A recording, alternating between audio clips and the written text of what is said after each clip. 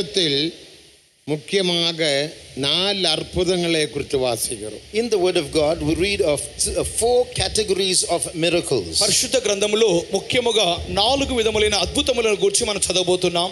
அதில் 3 அற்புதத்தில் பரிசுத்தம் இல்லை, ஜெயம் இல்லை.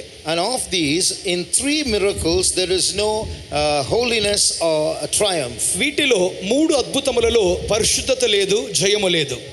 ஒரே ஒரு அற்புதத்தில் ஜெயமும் பரிசுத்தமும் காணப்படுகிறது. There is holiness and victory mingled only in one category of miracles. కానీ ఒకే ఒక అద్భుతములో పరిశుద్ధతయు జయమును కలదు. இந்த மாலை வேளையில் அந்த விஷயத்தை குறித்து நாம் தியானிப்போம். We are going to meditate on this evening. ఈ యొక్క సాయంకాలమందు అట్టి కార్యమును గురించి ధ్యానిద్దాం. அதற்கு ஆதாரமாக எசேயா 8ஆம் அதிகாரம் 18ஆம் வசனத்தை வாசிப்போமாக. And for our key verse, let's read from Isaiah chapter 8 and read verse 18. దీనికి ఆధారముగా యెషయా గ్రంథము 8వ అధ్యాయం 18వ వాక్యమును చదువుకుందాం.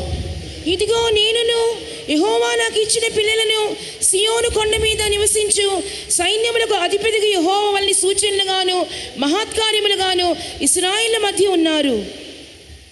Behold, I and the children whom the Lord hath given me are for signs and for wonders in Israel from the Lord of hosts which dwelleth in Mount Zion. இதோ நானும் கர்த்தர் எனக்கு கொடுத்த பிள்ளைகளும் சீயோன் பர்வதத்தில் வாசமாயிருக்கிற சேனைகளின் கர்த்தராலே இஸ்ரவேலில் அடையாளங்களாகவும் அற்புதங்களாகவும் இருக்கிறோம். தேவனுடைய பரிசுத்த நாமம் மகிமைப்படுவதாக. May God's holy name be glorified. దేవుని పరిశుద్ధ నామం మహిమపడును గాక. ஏறக்குறை BC 600ஆம் ஆண்டில் எசேயா தீர்க்கதரிசி மூலமாக உரைத்த ஒரு தீர்க்க தரிசனம் தான் இப்போது வாசிக்கப்பட்டது. What we heard just now was a prophecy uttered by the prophet Isaiah about 600 BC. ఇప్పుడు చదువుకునే ఈ వాక్య భాగము దాదాపు క్రీస్తు పూర్వం 600 సంవత్సరంలో ప్రవక్త యెషయా మూలముగా ప్రవచింపబడిన వాక్కు. இதோ நானும் கர்த்தர் எனக்கு கொடுத்த பிள்ளைகளும் சியோன் பர்வதத்தில் வாசமாயிருக்கும் கர்த்தராலே இஸ்ரவேலில் அற்புதங்களாக அடையாளங்களாயிருக்கிறோம். Behold, I and the children whom the Lord hath given me are for signs and wonders in Israel from the Lord of hosts which dwelleth in Mount Zion. ఇదిగో నేనును యెహోవా నాకు ఇచ్చిన పిల్లలను సియోను కొండ మీద నివసించే సైన్యములకు అధిపతిగా యెహోవా వలన సూచనలుగాను మహత్కార్యములుగాను ఇశ్రాయేలుల మధ్య ఉన్నాము. இந்த பிள்ளைகள் தான் அற்புதமான பிள்ளைகள். The children referred to here are the wonders or miracles. ఇక్కడ చెప్పబడిన పిల్లలే అద్భుతములైన పిల్లలు. அடுத்த அற்புதம் என்று சொல்லுவது ஒன்றே வரம் பெற்ற தேவதாசர்களால் செய்யப்படுகிறதான ஆவிக்குரிய அற்புதங்கள். And another category of miracles are the miracles that are performed by gifted children of God, servants of God. ఇంకొక రకమైన అద్భుతం అనగా వరము పొందిన దైవదాసుల మూలముగా చేయబడుచున్నటువంటి అద్భుత కార్యములు. அவருடைய வரத்தின் மூலமாக அப்படிப்பட்ட அற்புதங்கள் நடக்குகின்றன. Through gifts operating through them, miracles happen. వారి యొక్క క్రియల మూలముగా అద్భుతములు జరుగుచున్నవి. ஆனால் அந்த வரத்தினால் ஒருவேளை கண்ணில்லாதவனுக்கு கண்ணும் சப்பானிகளுக்கு சுகமும் எல்லாம் கிடைக்கக்கூடும், பரிசுத்தம் இருக்காது. Through the operation of such gifts, the blind may see, the lame may walk, but there is no holiness worked out through those miracles. అట్టి క్రియలు జరిగించుట మూలముగా కన్ను లేని వారికి చూపును, కుంటి వారు నడుచుటయు జరుగును, కానీ పరిశుద్ధత కలగదు.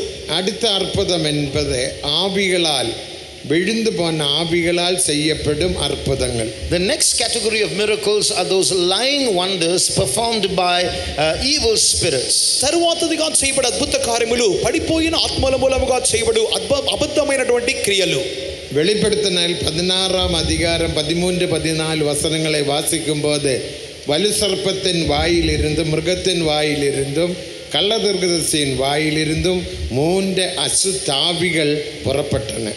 Reading from Revelation chapter 16 verses 13 and 14, we read of 3 spirits, unclean spirits that performed miracles, and one came out of the mouth of the dragon, the second one from the mouth of the beast, and the third one from the mouth of the false prophet. ప్రకటన గ్రంథము 16వ అధ్యాయం 13-14 వాక్యములలో ఇక 3 అపవిత్రాత్మలు బయలువెడలుచున్నవి. ఒకటి కటి సర్పము నోట నుండి, తర్వాత క్రూర మృగము నోట నుండి, తర్వాత అబద్ధ ప్రవక్త నోట నుండి బయలుదేరినవి. 14ஆம் வசனத்தில் வாசிக்கிறோம், இந்த ஆவிகள் எல்லாம் அற்புதம் செய்யும் பிசாசுக்களின் ஆவி என்று நாம் வாசிக்கிறோம். And we read in verse 14 that these are spirits of devils performing miracles. 14వ వాక్యములో అవి సూచనలు చేయనటువంటి దయ్యముల ఆత్మలే అని చదువుచున్నాం. இன்றைக்கும் இந்த ஆவிகள் நம்முடைய தேசத்தில் பல இடங்களில் இருந்து கிரியை செய்கிறார்கள், அற்புதம் செய்கிறார்கள். Even today these spirits perform miracles all over the globe.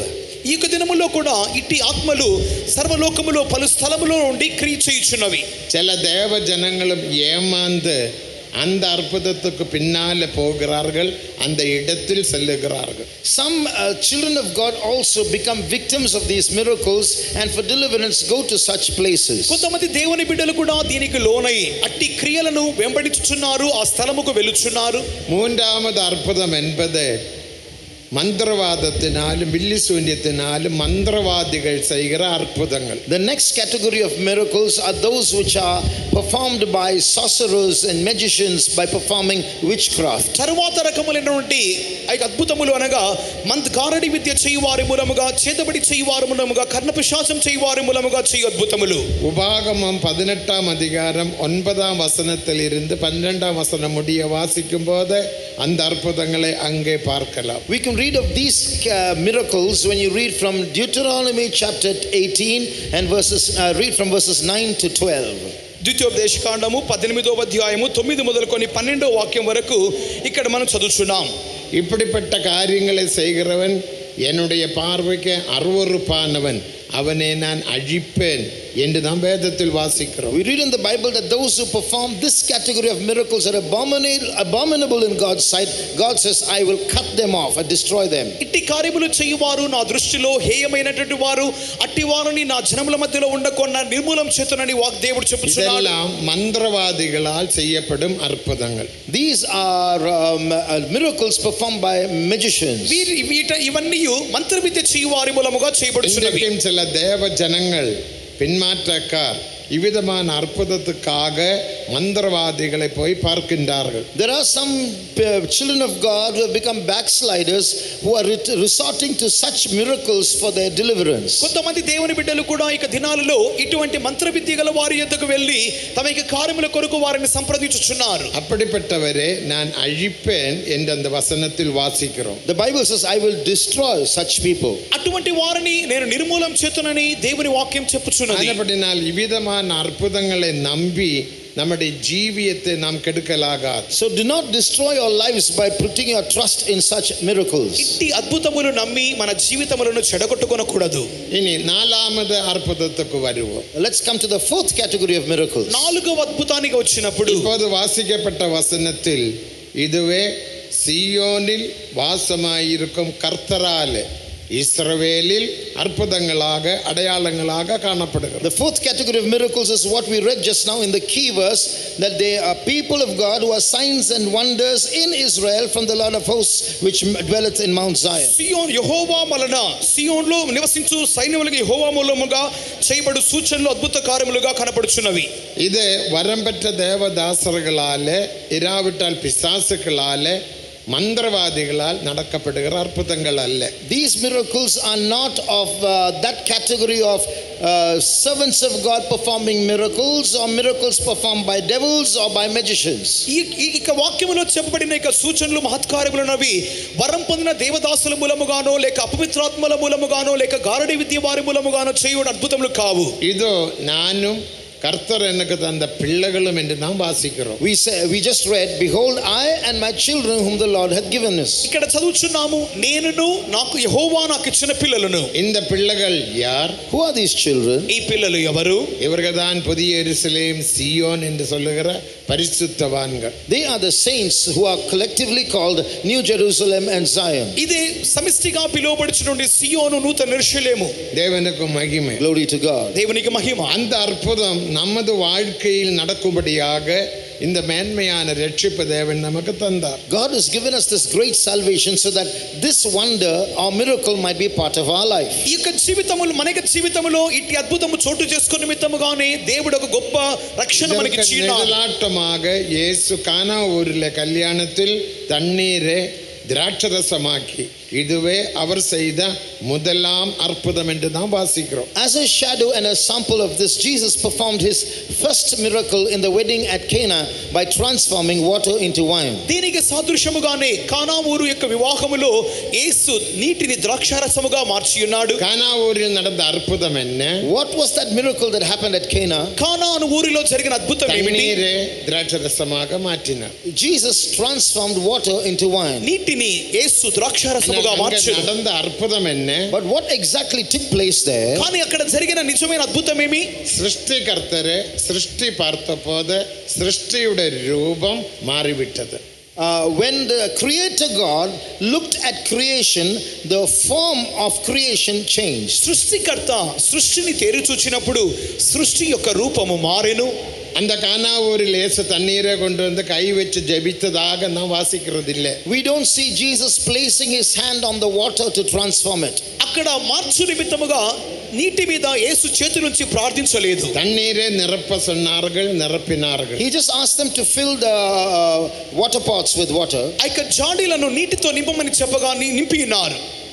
அந்த சிருஷ்டியாகிய தண்ணீர் சிருஷ்டிகர்த்தராகிய இயேசுவை பார்த்தபோது சிருஷ்டியுடைய ரூபம் மாறிவிட்டது. When that creation of God, namely water, beheld its creator, the form of water changed. సృష్టి అనున్నటువంటి నీరు తన యొక్క సృష్టికర్త అయిన యొక్క సృష్టికర్త ముఖమును చూచినప్పుడు దాని యొక్క రూపము మారెను. அதுதான் அற்புதம். That is the miracle. అదే మహత్కార్యం. நமது வாழ்க்கையிலும் In our life, మన జీవితములో சிருஷ்டிகர்த்தரை நாம் பார்க்கும்போது, when we look at our creator, సృష్టికర్తను చూచినప్పుడు நம்முடைய ரூபம் மாறிவிட வேண்டும். our form changes. మన రూపము మారును. தேவனுக்கு மகிமை. Glory be to God. దేవునికి మహిమ. அற்புதம் என்று சொல்லப்படுது மறுரூபத்தை வெளிப்படுத்துகிறது. That miracle is otherwise called transformation.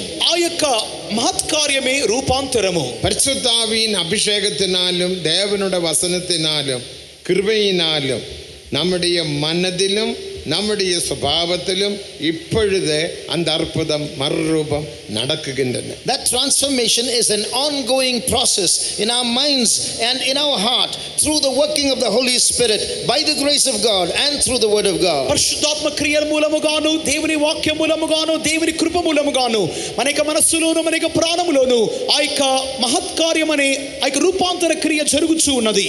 இதுதான் 2 கொரிந்தியர் 3ஆம் அதிகாரம் 18ஆம் வசனத்தில் வாசிக்கிற சத்தியம். This is the truth that we read of in 2 Corinthians 3:18. దీన్ని గురించి 2వ కొరింథీయులు 3వ అధ్యాయం 18వ వాక్యములో మనం చదువుచున్నాం. மறுரூபத்தில் மறுரூபம் அடைந்து மகிமைப்படுவோம். We are transformed or changed from glory to glory. మనమందరము మహిమ నుండి అధిక మహిమలోనికి మార్చబడుచున్నాం. இப்பொழுது நம்முடைய மனதுக்கும் நம்முடைய இருதயத்துக்கும் மறுரூபம். Now our minds and hearts are being changed. ఇప్పుడు మన యొక్క మనసుకును మన యొక్క ఆత్మలోను ఆ యొక్క రూపాంతరం. శరీరத்துக்கு மறுரூபம் இல்லை. Now our body is not changed. ఇప్పుడు శరీరములో రూపాంతరం లేదు. శరీరத்துக்கு விடுதலை.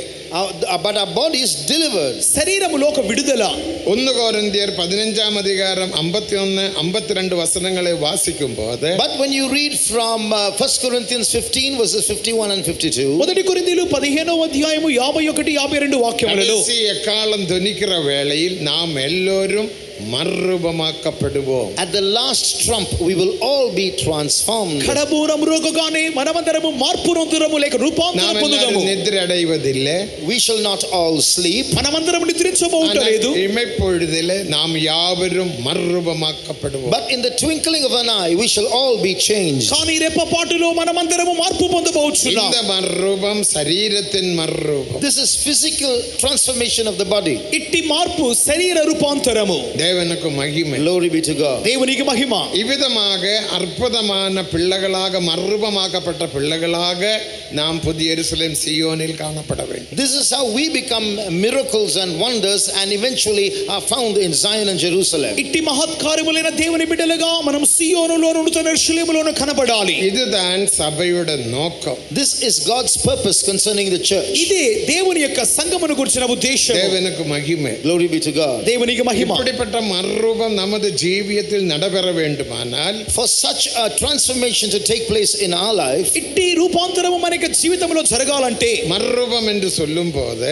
speaking of transformation, రూపాంతరం అనగా உங்களுடைய மனதில் சுபாவ பகுதியில் மறுரூபப்பட்டால், if we are changed in our minds and in our character, మనకి మనస్సులోను స్వభావంలోను రూపాంతరం చోటు చేసుకుంటే, உங்களுக்கு விரோதமான ஏதாவது ஒரு காரியம் நடைபெற்று நிങ്ങളുടെ கண்களால் பார்த்தால், when you see something with your eyes that is adverse to your own life, నీ యొక్క జీవితముకు వ్యతిరేకమైన ఒక కార్యము జరుగుట నీ కళ్ళతో చూసినప్పుడు பேசலாம், people might rise up and talk against you, నీకు విరోధమైన మాటలు பல మాట్లాడవచ్చును, கிரியைகள் or செய்யலாம், they might even work against you, పలువురు విరోధ క్రియలు வேண்டாத చేయవచ్చు, காரியங்கள் செய்யலாம். do unwarranted things against you. తగని కార్యములకు విరోధంగా இதை చేయవచ్చు. நீங்கள் உங்கள் கண்களால பார்க்கும்போது You may be eyewitnesses of such adversity. మీరు వీటిని కన్నులారా చూడగాను, உன்னுடைய மனம் மறுரூபமாக்கப்பட்டால், இருதயம் மறுரூபமாக்கப்பட்டால், If your mind and heart are transformed, మీ మనస్సును హృదయమును రూపాంతరపరచబడి ఉంటే நீ அதில் துக்கப்பட மாட்டாய். you won't be sad about it. నీవు దుఃఖము నొందవు, நீ அதிலே குறித்த மிகவும் சோகமடைந்து போக மாட்டாய். You will not become depressed because of that. దీని గురించి నీవు శోకము నొందవు, இப்படி செய்யலாமா என்று கேள்வியை கேட்க மாட்டாய். You will not ask questions, how can they do things like this? ఈ విధముగా చేయవచ్చునా నీవు ప్రశ్నించవు. அந்த வேளையில் உங்களுக்கு சந்தோஷம் உண்டாகும். In fact, in such an occasion, you will rejoice. ఇట్టి సందర్భములో నీకు సంతోషమే అధికమగును. மறுரூபப்படுகிற அனுபவம். This is the symptom or the sign of transformation. ఎందుకనగా ఇది రూపాంతరం యొక్క సూచన. இது எங்கே வாசிக்கிறோம்? Where do we read this? ఎక్కడ చదువుచున్నాం? மத்தேயு 5ஆம் அதிகாரம் 12ஆம் வசனத்தை வாசிக்கும் போது, Reading from Matthew 5:12. మత్తయి 5:12 నందు, என் நாம நிமித்தம் உங்களை துன்பப்படுத்தி நிந்தித்து துன்பப்படுத்தி பலவிதமான தீன்மையான மொழிகளை என் பேரில் பொய்யாக சொல்வார்களானால் நீங்கள் சந்தோஷப்பட்டு களி கூறுங்கள். 11 and 12. When men revile you, persecute you, and say all manner of evil against you falsely for my sake, rejoice and be glad. మత్తయి 5:11-12 నందు, నా నిమిత్తము జనులు మిమ్మల్ని నిందించి హింసించి మీ మీద అబద్ధముగా చెడ్డ మాటలు పలుకున్నప్పుడు మీరు ధన్యులు, సంతోషించి ఆనందించుడి, పరలోకమందు మీ ఫలం అధికమగును. உங்கள் பிரதிபலன் பரலோகத்தில் மிகுதியாயிருக்கிறது. Then great is your reward in heaven. పరలోకమందు మీ ఫలం అధికమగును. இதுதான் மறுரூபத்தின் அனுபவம். This is the experience of transformation. ఇదే రూపాంతరం యొక్క అనుభవం. அப்படிப்பட்ட நிலைமையில், அப்படிப்பட்ட சுபாவத்தில், அப்படிப்பட்ட எண்ணங்களில் நீங்கள் காணப்படுகிறீர்களா? Are you found in such a state, in such an attitude? అటువంటి స్థితిలోను అటువంటి దృక్పథములోను కనబడుచున్నారా? தேவனுக்கு மகிமை. Praise be to God. దేవునికి మహిమ. அது நாம் வாஞ்சிப்போமாக. Let's desire this. దాన్ని మనం என் కోరుదాం. நாம நிமித்தம் உங்களை நிந்தித்து துன்பப்படுத்தி பலவிதமான தீன்மையான மொழிகளை உங்கள் பேரில் பொய்யாக சொல்வார்களானால் சந்தோஷப்பட்டு களி கூறுங்கள். When men revile you and persecute you and speak all manner of evil against you falsely for my sake, rejoice and be glad. నా నిమిత్తము జనులు మిమ్మల్ని నిందించి హింసించి అబద్ధముగా చెడ్డ మాటలు పలికినప్పుడు సంతోషించి ఆనందించుడి. இந்த சபையை துவங்கின நாட்களில் அநேக உபத்திரவங்கள், பிரச்சனைகள், நஷ்டங்கள், இழப்புகள் எல்லாம் நம்முடைய சபைக்கு வந்தது. In the early days of our church history, our church encountered a lot of difficulties and reproaches. మనకి సంఘమును ప్రారంభించిన దినములో కూడా మనకి సంఘము విరోధముగా ఎన్నో విధముల నిందలు, శ్రమలు, కష్టములు వచ్చెను. பாஸ்டர் போல் 1923ஆம் ஆண்டில் இந்த ஊழியம் சிலோனில் ஆரம்பித்த போது, when this church was founded in the year 1923 by Pastor Paul in Sri Lanka, pastor Paul గారి మూలముగా 1923వ సంవత్సరము శ్రీలంకలో ఈ సంఘాన్ని ప్రారంభించినప్పుడు இதே போல சகோதர சகோதரிகள் ஊழியத்துக்கு வந்தார்கள், ஒரே வீட்டில் தங்கினார்கள். brothers and sisters came to serve God. They stayed together in one house. సహోదర సహోదరులు సేవ నిమిత్తమై వచ్చి ఒకే ఇంటిలో నివాసం చేసిరి. அப்போது பாஸ்டர் போலோட மச்சான் பாஸ்டர் போலை அடித்தார்கள். And at that time, Pastor Paul's brother-in-law assaulted Pastor Paul. ఆ యొక్క సందర్భంలో పాస్టర్ పాల్ గారి యొక్క బావగారు అతన్ని ఆయన కొట్టిరి. పైత్యமான వేலை செய்றீங்க. Why are you doing something foolish like this? ఎందుకు ఈ రీతిగా పిచ్చి పని பாஸ்டர் చేస్తున్నావు? போல் மிகவும் சந்தோஷப்பட்டார். But Pastor Paul rejoiced. Pastor Paul గారు మిక్కిలి సంతోషించిరి. மச்சானே, என்னை ஏன் அடிக்க வேண்டும்? He asked his brother-in-law, why should you beat me? తన యొక్క బావగారిని ఎందుకు నన్ను కొడుతున్నావని అడిగినా, தேவனிடத்தில் போய் சொல்லு. Go and tell God. దేవుని ఎద్ద వెళ్ళి చెప్పుకో. அப்ப சொந்த மச்சானால பாஸ்டர் பால் அடி வாங்கி உபத்திரவப்பட்டு தான் இந்த ஊழியம் ஆரம்பித்தார். So this Pastor Paul started this ministry by receiving physical assault and persecution from his own brother-in-law. తనకి సొంత మామగారి మూలముగానే నిందలు హింసలు కలిగి దెబ్బలు పొందుకునిన్నారు పాస్టర్ పాల్ గారు. தேவனுக்கு மகிமை. Glory be to God. దేవునికి మహిమ. பாஸ்டர் பால்னுடைய மனது பால்ட போல சுபாவங்கள் மறுரூபமாக்கப்பட்டது. From this we understand that Pastor Paul's mind and his character were transformed. దీని మూలముగా గ్రహిస్తున్నాము పాస్టర్ పాల్ గారి యొక్క మనసును స్వభావమును రూపాంతరం పొందినవి. மேல் கசப்பாய் இருக்கவில்லை. Although he was physically assaulted, he did not harbor any bitterness against his brother-in-law. భౌతికముగా దెబ్బలు తిన్నప్పటికీ ఆయనలో చేదు అసూయ కనబడలేదు. అనుభవத்தை பெற்றவர்கள் யாரோடும் கசப்பாய் இருக்க மாட்டார்கள். Those who have received this experience of transformation will not hold bitterness against others. రూపాంతర అనుభవం పొందిన వారు ఎవరును ఇతరుల మీద చేదు అసూయ ఉంచుకొనరు. They will not be sad about others. ఇతరులకు మీద దుఃఖపడరు. அவர்கள் பின்மாற்றத்தில் போக மாட்டார்கள். They will not go into backsliding. వారు వెనకంజ వేయరు. அவர்கள் இதற்கு விரோதமான கேள்விகளை கேட்க மாட்டார்கள். Or raise questions against these things. దీనికి విరోధంగా ప్రశ్నలు అడగరు. காரணம் அவருடைய மனமும் அவருடைய ஆத்மாவும் மறுரூபமாக்கப்படுகிறது. The reason is their minds and souls have changed. ఎందుకనగా వారి మనసును స్వభావములు రూపాంతరపరచబడినవి. அந்த நிலைமையை நாம் பெற்றுக்கொள்ள வேண்டும். We also should receive that change. ఇట్టి మార్పును మనం పొందాలి. ஒரு ஜீவியம் செய்ய முடியும். We can live such a life. అట్టి జీవితం మనం చేయగలం. பரிசுத்தவான்கள் ஜீவித்தார்கள். Our saints have lived like అనేక that. పరిశుద్ధుల రీతిగా జీవించిరి. எத்தனையோ பிரச்சனைகள் போராட்டங்கள் வந்த போதும் Although they faced a lot of hardships and resistance, ఎన్నో సమస్యలు ఎదిరింపులు పొందుకున్నప్పటికీ பரிசுத்தவான்கள் அதற்கு விரோதமாக கேஸ் போடவில்லை. our saints did not go to court and file a case. అనేక పరిశుద్ధులు దానికి విరోధముగా కోర్టులో దావా వేయలేదు. சொத்து பிடுங்கினார்கள். Many of their property was plundered. అనేకుల ఆస్తులు లాక్కేసుకున్నారు. కేసుకు పోగவில்லை. But they did not go to court for justice. Court నిమిత్తమై న్యాయానికి వెళ్ళలేదు. పోగவில்லை. சண்டை. They did not go to fight. జగడానికి వెళ్ళలేదు. இன்றைக்கு நமக்கு ஏதாவது ஒரு சின்ன பிரச்சனை வந்தால் உடனே நாம் கேஸுக்கு போகிறோம்.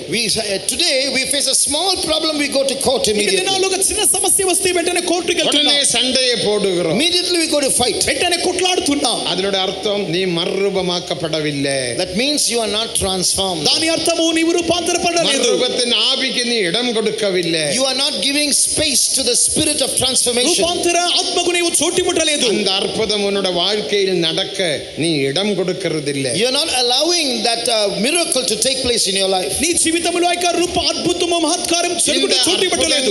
நடக்க வேண்டுமானால் For this miracle to happen in your life, ఈ అద్భుతము నీలో జరగాలంటే இப்படிப்பட்டதான தெய்வீக சுபாவங்கள் நமக்குள் உருவாக்கப்பட வேண்டுமானால் for these divine character traits to be found in you, ఇంటి దైవిక స్వభావములు మనలో రూపొందాలంటే சியோனில் வாசமாயிருக்கும் கர்த்தரே குறித்து ஒரு வெளிப்படுத்தல் பெற்றுக்கொள்ள வேண்டும். you need to have a revelation about the Lord who dwells in Zion. సియోనులో నివసించు దేవుని గురించిన ఒక ప్రకటన నీకు కలగాలి. இது మనుషనాల வருகிற అద్భుతం அல்ல. Because this is not a man-made miracle. ఎందుకనగా ఇది మనుషుల మూలముగా இது కృత్రిమ అద్భుతం మనుషనాల కాదు. வருகிற మాత్రం அல்ல. It's not a man-made ఇది transformation. మనుషుల మూలముగా కలిగే మార్పు కాదు. சியோனில் வாசமாயிருக்கும் கர்த்தராலே அற்புதங்களாக அடையாளங்களாக மாற்றப்படுகிறோம். These are miracles and signs formed by the God who dwells in Mount Zion. సియోనులో నివసించు దేవుని మూలం కలుగు సూచనలు మహత్కార్యములు. அப்ப சியோனை குறித்து எனக்கு ஒரு வெளிப்படுத்தல் தேவை. Which means you need to have a revelation about Zion. కావున సియోను గురించి నీకు ఒక ప్రకటన కావాలి. தேவனுக்கு மகிமை. Glory be to God. దేవునికి మహిమ.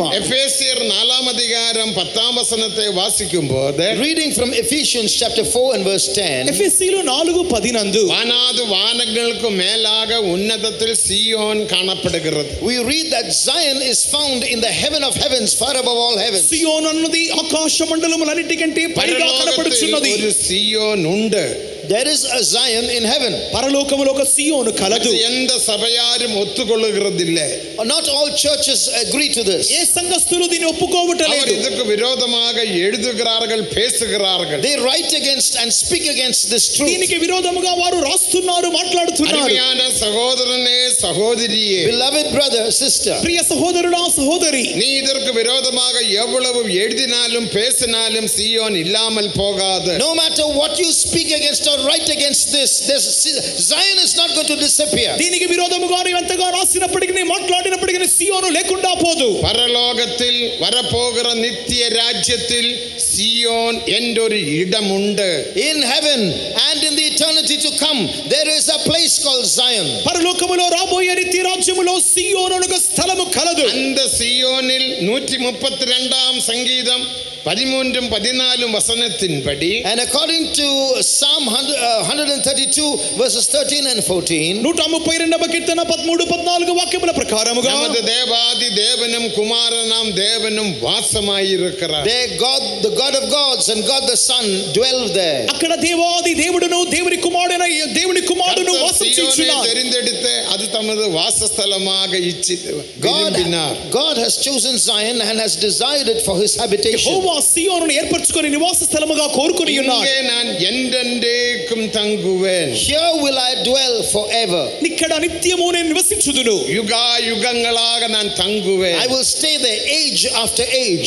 యుగములుగా నివసించుదును. அதுதான் சியோன் என்பது ஒரு இடம் என்று நாம் யாவரும் விளங்கிக் கொள்ள வேண்டும். From this we understand that Zion is a place in heaven. కావున సియోను అన్నది పరలోకములుగా స్థలమని గ్రహించాలి. அந்த வெளிப்படுத்தலை நீ பெற்றுக்கொண்டால் மட்டும்தான் நீ அற்புதமாக மறுரூபமாக மாற்றப்பட முடியும். You yourself can become a sign and a wonder only if you primarily receive this revelation. ఇట్టి ప్రకటన ప్రాథమికముగా నీవు పొందుకున్నప్పుడు మాత్రమే నీ జీవితము సూచనగా మహత్కార్యముగా మారును. பிதாவான் தேவனும் குமாரனாம் தெய்வமும் மட்டுமல்ல, வெளிப்படுத்தினல் 14ஆம் அதிகாரம் 1ஆம் வசனத்தை நாம் வாசிக்கும் போது, and in that Zion God the Father and God the Son are present. Besides them, reading from Revelation 14:1, అయితే సియోనులో దేవాది దేవుడును దేవుని కుమారుడును ఉండటం మాత్రమే కాక ప్రకటన 14వ అధ్యాయంలో చదువుచున్నప్పుడు பரிசுத்தமாக்கப்பட்ட ஜெயாளிகளான பிரதிஷ்டையுள்ள 144,000 ஊழியர்களையும் நாம் பார்க்கின்றோம். we read of 144,000 servants of God who are consecrated, sanctified and who have overcome. ప్రతిష్ఠింపబడినటువంటి జయింపబడినటువంటి 144,000 దైవ సేవకులైన వారిని చదువుచున్నాం. జనమే ఇది ఒక కథ అల్ల. Beloved people of God, this is not a fable. దైవ జనమా ఇది ఒక కట్టుకథ కాదు. இதுதான் உண்மையான அப்போஸ்தலிக உபதேசம். This is true apostolic doctrine. ఇదే నిజమైన అపోస్తలుల ఉపదేశము. அதனால்தான் அந்த வெளிப்படுத்தலை பெற்ற இன்றைக்கும் கூட ஊழியத்துக்கு ஊழியர்கள் சகோதர சகோதரிகள் வாஞ்சையோடு வருகிறார்கள். That is why till date there is a large influx of servants of God, brothers and sisters into this ministry. కావున ఇట్టి ప్రకటన పొందిన వారు సహోదర సహోదరులు ఎంతో మంది సేవకు వచ్చుచునే ఉన్నారు. పరలోక సియోనిల్ పిదావాం దేవనేயும் కుమారనాం దేవనేயும் 144,000 ஊழியர்களையும் நாம் பார்க்கின்றோம். So in that heavenly Zion you see God the Father, God the Son and 144,000 servants of God. అక పరలోకపు సియోనులో దేవాది దేవుడును దేవుని కుమారుడును 144,000 దైవ సేవకులను చూస్తున్నాం. வெளிப்படுத்தினல் 7ஆம் அதிகாரத்தை வாசிக்கும் போது அங்கேயும் ஒரு 144,000 யூதர்களை நாம் பார்க்கின்றோம். But when you go to Revelation chapter 7, you read there of another 144,000 who are Jews. ప్రకటన గ్రంథము 7వ అధ్యాయంలో చదువుచున్నప్పుడు అక్కడ కూడా 144,000 మంది సంఖ్య కలిగిన జనులు వారు యూదులుగా ఉన్నారు. రెండు విషయத்தை வெளிப்படுத்துகிறது. These two numbers are two different kinds of people. ఈ రెండు కార్యములు బయలుపరుచుచున్నది. வெளிப்படுத்தினல் 14ஆம் அதிகாரம் என்பது கிருபையின் காலத்தில் முடிவில் சம்பவிக்கிற காரியம். What happens in Revelation chapter 14 is what happens at the end of the dispensation of grace. ప్రకటన 14వ అధ్యాయంలోని కార్యము కృపా కాలమిక ముగింపులో చోటు చేసుకొనును. வெளிப்படுத்தினல் 7ஆம் அதிகாரத்தில் யூதர்களை முத்திரையிடுகிற சம்பவம் உபத்திரவ காலத்தின் முதல் பகுதியில் சம்பவிக்கிறது. The episode of the sealing of the 144,000 Jews in Revelation chapter 7 happens at the first part of the great tribulation period. ప్రకటన 7వ అధ్యాయములో ఆ యొక్క సంఖ్యనున్నది ఉపశ్రమల కాలములోని మొదటి అర్ధ భాగములో యూదులను ముద్రించు కార్యక్రమమును బయలుపరుచుచున్నది. தேவனுக்கு மகிமை. Glory be to God. దేవునికి మహిమ. இந்த 14ஆம் அதிகாரத்திலே 144,000 பேரோட நெற்றியில் பிதாவினுடைய நாமமும் குமாரனுடைய நாமமும் காணப்படுகிறது. The Father's name and the Son's name are placed as a seal on the 1,44,000 of Revelation 14. ప్రకటన 14వ అధ్యాయములోని 144,000 మంది వారి యొక్క నొసట తండ్రి నామము కుమార నామము లిఖింపబడెను. வெளிப்படுத்தின 14ஆம் அதிகாரம் 1ஆம் வசனத்தில் வாசிக்கிறோம். You read of that in Revelation 14:1. ప్రకటన 14వ అధ్యాయము 1-2 వాక్యం பிதாவின் చదువుతున్నాం. நாமமும் குமாரனின் நாமமும் எழுதப்பட்டிருக்கிறது. The name of God the Father and God the Son are written on their foreheads. తండ్రి అయిన దేవుని నామము కుమారుడైన క్రీస్తు యొక్క నామము నొసట లిఖింపబడెను. நாமம் என்பது தெய்வீக சுபாவத்தை வெளிப்படுத்துகிறது. The name represents character. నామము అనగా దైవిక స్వభావము. பிதாவின் சுபாவத்தையும் குமாரனின் சுபாவத்தையும் பெற்றவர்கள் இந்த 144,000 ஊழியர்கள். Which means these 1,44,000 servants of God are those who have obtained the character of the Father and the character of the Son. ఇక 144,000 దైవ సేవకులైన వారు తండ్రి యొక్క స్వభావమును కుమారుని యొక్క స్వభావమును పొందినవారు. இதே காரியம் வெளிப்படுத்தின 22ஆம் அதிகாரம் 4ஆம் வசனத்திலும் வாசிக்கிறோம். You read a similar thing in Revelation 22:4. దీని యొక్క సదృశ్యమైన వాక్యము ప్రకటన 22:4లో చదువుతున్నాం. அவருடைய நெற்றியில் பிதாவின் நாமமும் குமாரனின் நாமமும் எழுதப்பட்டிருக்கிறது. தேவனுடைய ஊழியர்கள் அவருடைய முகத்தை தரிசிப்பார்கள். We read the name of the Father and of the Son written in the forehead of his servants, and his servants shall see his face and they will serve him. ఆయన దాసులు ఆయన సేవించుచు ఆయన ముఖ దర్శనం చేయుదురు. ఆయన నామము వారిలో సల్లయందుండును.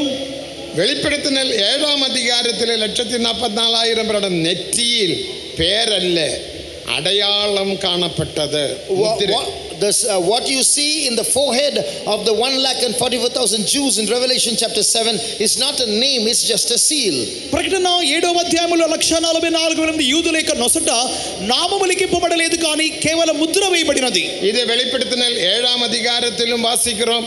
எசேக்கியேல் 9ஆம் அதிகாரம் 4-5 வசனங்களில் வாசிக்கிறோம். You read of this seal in Revelation 7 and also in Ezekiel chapter 9 verses 4 and 5. ఈ యొక్క ముద్రింపబడిన కార్యమును గురించి ప్రకటన 7వ అధ్యాయములో చదువుచున్నాము. హెస్కేలు 9వ అధ్యాయము 4-5 వాక్యములు చదువుచున్నాము. சபை எடுத்துக்கொள்ளப்பட்ட பிறகு after the church is caught up, సంఘము ఎత్తబడిన తరువాత பூமியானது தீட்டுப்படுகிறது. the earth will be defiled. భూమి అపవిత్రపరచబడుచున్నది. அதோட ஆலயம் தீட்டுப்படுகிறது. The temple of God in Jerusalem will be defiled. యెరూషలేము ఆలయము அந்த అపవిత్రపరచబడుచున్నది. காலத்தில் 3 தூதர்கள் பறந்து கொண்டிருப்பார்கள் என்று வெளிப்படுத்தின 14ஆம் அதிகாரம் 6 12 வரை உள்ள வசனங்களில் வாசிக்கிறோம். In those days we read from Revelation 14:6-12 that 3 angels will be flying to and fro. ఆ యొక్క దినములో 3 దూతలు ఎగురుచూ ఉందరని ప్రకటన 14:6-12 వరకు చదువుతున్నాం. உபத்திரவத்தின் 2ஆம் பகுதியில் In the second half of the tribulation period, శ్రమల కాలం యొక్క రెండవ అర్ధ భాగమునందు அந்திகிறிஸ்துவானவன் அவனுடைய அந்த விக்கிரகத்தை ஆலயத்தில் வைத்து ஆலயத்தை தீட்டுப்படுத்துவான். the Antichrist will desecrate the temple of God by placing his image in the temple. తన యొక్క విగ్రహమును ఆలయములో ఉంచి అంత్యక్రీస్తు ఆ యొక్క ఆలయమును అపవిత్రపరచును. அப்போது எருசலேமிலே யூதர்கள் மிகவும் அழுது புலம்புவார்கள். Then the Jews of Jerusalem will weep and lament because of this. ఆ యొక్క దినములో దీని చూచిన యూదులు వారు మిక్కిలిగా విలపించుదురు. ஏற்கனவே ஆலயம் தீட்டுப்பட்டபடியினால் And because the temple of God is defiled, అప్పటికే ఆలయం అపవిత్రపరచబడినందువలన கைவிடப்பட்டு போனோம். we are forsaken. మనము వదిలిపెట్టబడితిమి. தானியேல் 8ஆம் அதிகாரம் 13-14 வசனங்கள் வாசிக்கும் போது Reading from Daniel chapter 8 and verse 13 and 14. దానియేలు 8వ అధ్యాయం 13-14 వాక్యములందు அங்கே 2300 நாட்களில் ஆலயம் தீட்டுப்படும் என்று நாம் வாசிக்கிறோம். We read that the temple will be defiled for 2,300 days. 2300 దినముల మట్టుకే ఆలయం అపవిత్రపరచబడును. இது சிரியா ராஜ்யத்திலே ராஜாவாகிய அந்தியோகியா எப்பிபாசனோட காலத்தில் சம்பவித்த காரியம். This happened during the days of Antiochus Epiphanes of Greece. అంతియోకియా యొక్క ఎపిఫానస్ యొక్క కాలములో సంభవించిన కార్యమై ఉన్నది. அது 2300 நாட்கள். And that happened for 2,300 days. 2300 దినములు. அந்திகிறிஸ்துவினுடைய காலம் 2300 அல்ல 2640 வருஷம் 40 நாட்கள். We read that the tenure of the Antichrist is not 2,300 days. 2400 വർഷം But 400 ദിവസം 2400 days. ఇక చదువుచున్నాము అంత్యక్రీస్తు యొక్క కాలం అనేది 2300 വർഷം. That is 7 years. 2300 దినములు ഒരു కాదు വർഷം కానీ என்பது 360 നാட்கள். That is counting according to the Jewish calendar, 360 days is 1 year. యూదుల కాల ప్రమాణిక ప్రకారముగా ఒక సంవత్సరం అనగా 360 దినములు. വെളിപ്പെടുത്തൽ 12-ാം അധികാരം 13-ാം വചനത്തിൽ വാസിக்கிறோം. This is what we read in Revelation 12:13. దీని గురించి ప్రకటన 12:13 చదువుచున్నాం. 2452 നാட்கள் அவர்கள் துன்பப்படுவார்கள். We read that they will be persecuted for 1260 days. 2460 దినములు వారు శ్రమనొందుదురని చెప్పబడుచున్నది. தேவனுக்கு மகிமை. Glory be to God. దేవునికి మహిమ. ஏற்கனவே அந்தியோக்கிய எபிபாசினால் ஆலயம் தீட்டுப்பட்டது.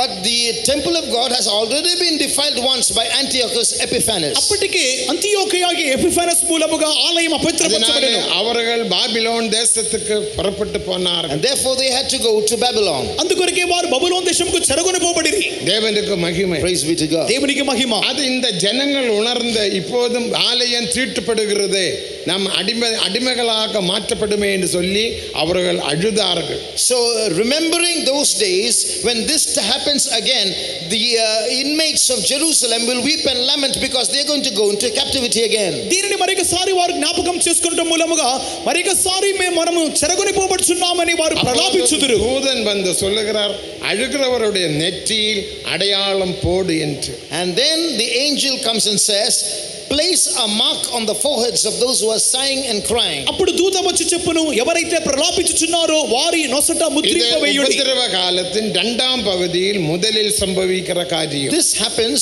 in the beginning of the second half of the tribulation period. ఇట్టి కార్యము శ్రమల కాలం యొక్క రెండవ అర్ధ భాగము యొక్క ప్రారంభములో 7ஆம் அதிகாரத்தில் வெறும் யூதர்கள் மட்டும்தான். In Revelation 7 they are mere Jews. ప్రకటన 7వ అధ్యాయములోని వారు కేవలం యూదులు మాత్రమే. 14ஆம் அதிகாரத்தில் எல்லா ஜாதிகளும் மனுஷரிலிருந்தும் பூமியிலிருந்தும் மீட்கப்பட்டவர்கள் 144,000 பேர். But in Revelation 14 there are people of all parts of the earth who are redeemed from the earth. ప్రకటన గ్రంథం 14వ అధ్యాయములో భూమి అంతట నుండి విమోచింపబడిన జనములో విమోచింపబడిన వారు. அதிகாரத்தில் 144,000வும் 14ஆம் அதிகாரத்தில் 144,000 ரெண்டும் ரெண்டு என்று நாம் விளங்கிக் கொள்ள வேண்டும். That is why we must understand that the 144,000 in Revelation 7 and the 144,000 in 14 are different. కావున ప్రకటన 7వ అధ్యాయములోని 144,000, ప్రకటన 14వ అధ్యాయం 144,000 మంది ఇద్దరు ఒకరు కాదు, వారు వేరు వేరు అయి ఉన్నారు. அப்ப சியோனை குறித்து சரியான ஒரு வெளிப்படுத்தல் நமக்கு தேவை. Therefore you need a proper revelation about Zion. కావున సియోను గురించి సరైన ప్రకటన కావాలి. இனி சியோன் என்ன? What is Zion? ఇక మీదట సియోన్ ఏమిటి? தேவனும் குமாரனாம் தேவனும் 144,000 ஊழியர்களும் தங்குற இடம் மட்டுமல்ல.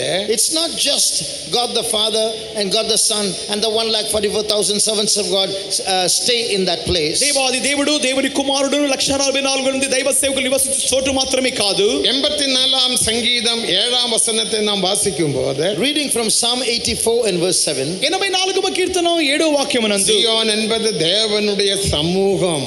Zion is the presence of God. సియోను దేవుని సన్నిధి. மேலும் 48ஆம் சங்கீதம் 2ஆம் வசனத்தை நாம் வாசிக்கும்போது, Further, reading from Psalm 48 verse 2. తరువాత 48వ కీర్తన 2 నందు, சியோன் என்பது மகாராஜாவின் நகரம். Zion is the city of the great king. సియోను మహారాజు పట్టణం. வடதிசையுள்ள சியோன் பர்வதம் வடிப்பமான ஸ்தானமும் சர்வ பூமியின் ஆனந்தவுமாயிருக்கிறது. இதுவே மகாராஜாவின் நகரம் என்று நாம் வாசிக்கிறோம். Beautiful for situation, the joy of the whole earth is Mount Zion on the sides of the north, the city of the great king. ఉత్తర దిక్కున మహారాజు పట్టణమైన సియోను పర్వతము రమ్యమైన ఎత్తుగల చోటనుంచబడి సర్వభూమికి సంతోషకరముగా ఉన్నది. மேலும் எஸ்ஐயா 28ஆம் அதிகாரம் 16ஆம் வசனத்தை வாசிக்கும்போது, Further, reading from Isaiah 28:16.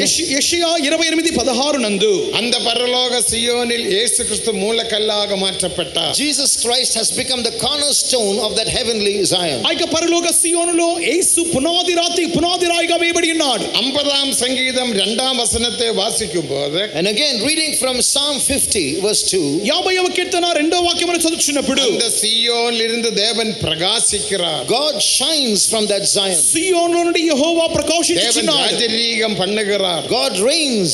ఆయన ఏలుబడి చేయుచున్నాడు. இப்படி அநேக விஷயங்கள் நாம் வேதத்தில் இருந்து கற்றுக்கொள்ளலாம். So we read about these various salient features of Zion. దీనిలో నుండి పలు కార్యములు మనం నేర్చుకొనుచున్నాం. அப்ப சியோன் என்பது வெறும் ஒரு இமேஜினேஷன் அல்ல. So Zion is not just some imagination. సియోన్ అన్నది అది ఊహాజనితం మాత్రమే కాదు. ஒரு பட்டம் அல்ல, டைட்டில் அல்ல. It's not just a name or a title. అది ఒక శీర్షిక కాదు. அது ஒரு பேர் மட்டுமல்ல. It's not just a name. అది ఒక పేరు మాత్రమే కాదు. சியோன் என்பது ஒரு மகிமையின் இடம். It's a glorious place. అది ఒక మహిమ కలిగిన చోటు. மாற்றமில்லாத இடம். It's a place that cannot be moved. మార్పులేని చోటు. அழிவில்லாத இடம். It's a place that will not undergo corruption. నాశనము లేని చోటు. நித்தியமான இடம். It will abide forever and forever. నిత్యమైన చోటు. அது விசுவாசிக்கிறவங்க கரங்களை உயர்த்தி அல்லேலூயா சொல்லுங்கள். Those who believe this say hallelujah. వచ్చిన వారిని చెప్దాం.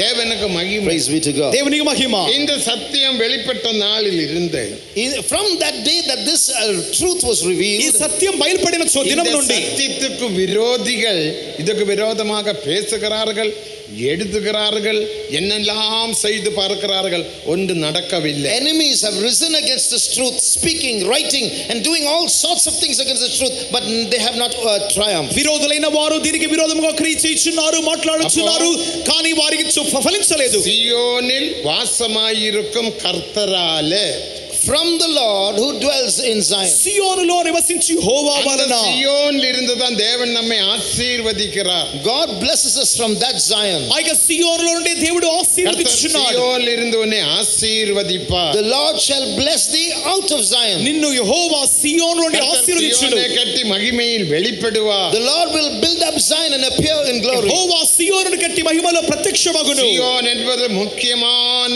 உபதேசம். Therefore Zion is an important doctrine. సియోను అనేది ముఖ్యమైన ఉపదేశము. இந்த உபதேசத்தில் நாம் காணப்பட வேண்டும். We have to be found in this doctrine. ఇట్టి ఉపదేశములో మనం కనపడాలి. தேவனுக்கு மகிமை. Praise be to God. దేవునికి మహిమ. அந்த தேவனால இந்த அற்புதம் நடக்குகிறது. So this miracle takes place from that God. అట్టి దేవుని మూలముగా ఇట్టి మహత్కార్యం జరుగుచున్నది. தேவனுக்கு மகிமை. Glory be to God. దేవునికి మహిమ. அந்த சியோனில் வாசமாயிருக்கும் கர்த்தரால் அற்புதம் நடக்க வேண்டுமானால், For this miracle to happen from that God who dwells in Zion, సియోనులో నివసించు దేవుని మూలముగా మహత్కార్యం జరగాలంటే, எபிரேயர் 2 அதிகாரம் 10 வசனத்தை நாம் வாசிக்கும் போது, reading from Hebrews 2:10, హెబ్రీలు 2:10 నందు, அநேகம் பிள்ளைகளை மகிமையில் கொண்டு வந்து சேர்க்கையில் அவருடைய ரட்சிப்பின் அதிபதியானவர் உபத்திரவங்களினால் பூர்ணப்படுவது அவருக்கு ஏற்றதாய் இருந்தது என்று வாசிக்கிறோம். it became him in bringing many sons unto glory, to make the captain of their salvation perfect through suffering. ఆయన అనేకులైన కుమారుల మహిమకు తెచ్చుచుండగా వారి రక్షణకర్తకు శ్రమల ద్వారా సంపూర్ణునిగా చేయుట ఆయనకు తగును. இந்த பிள்ளைகள் என்பது சியோனும் எருசலேமும். So these children constitute Zion and Jerusalem. ఈ పిల్లలనగా సమిష్టిగా సియోనును యెరూషలేము.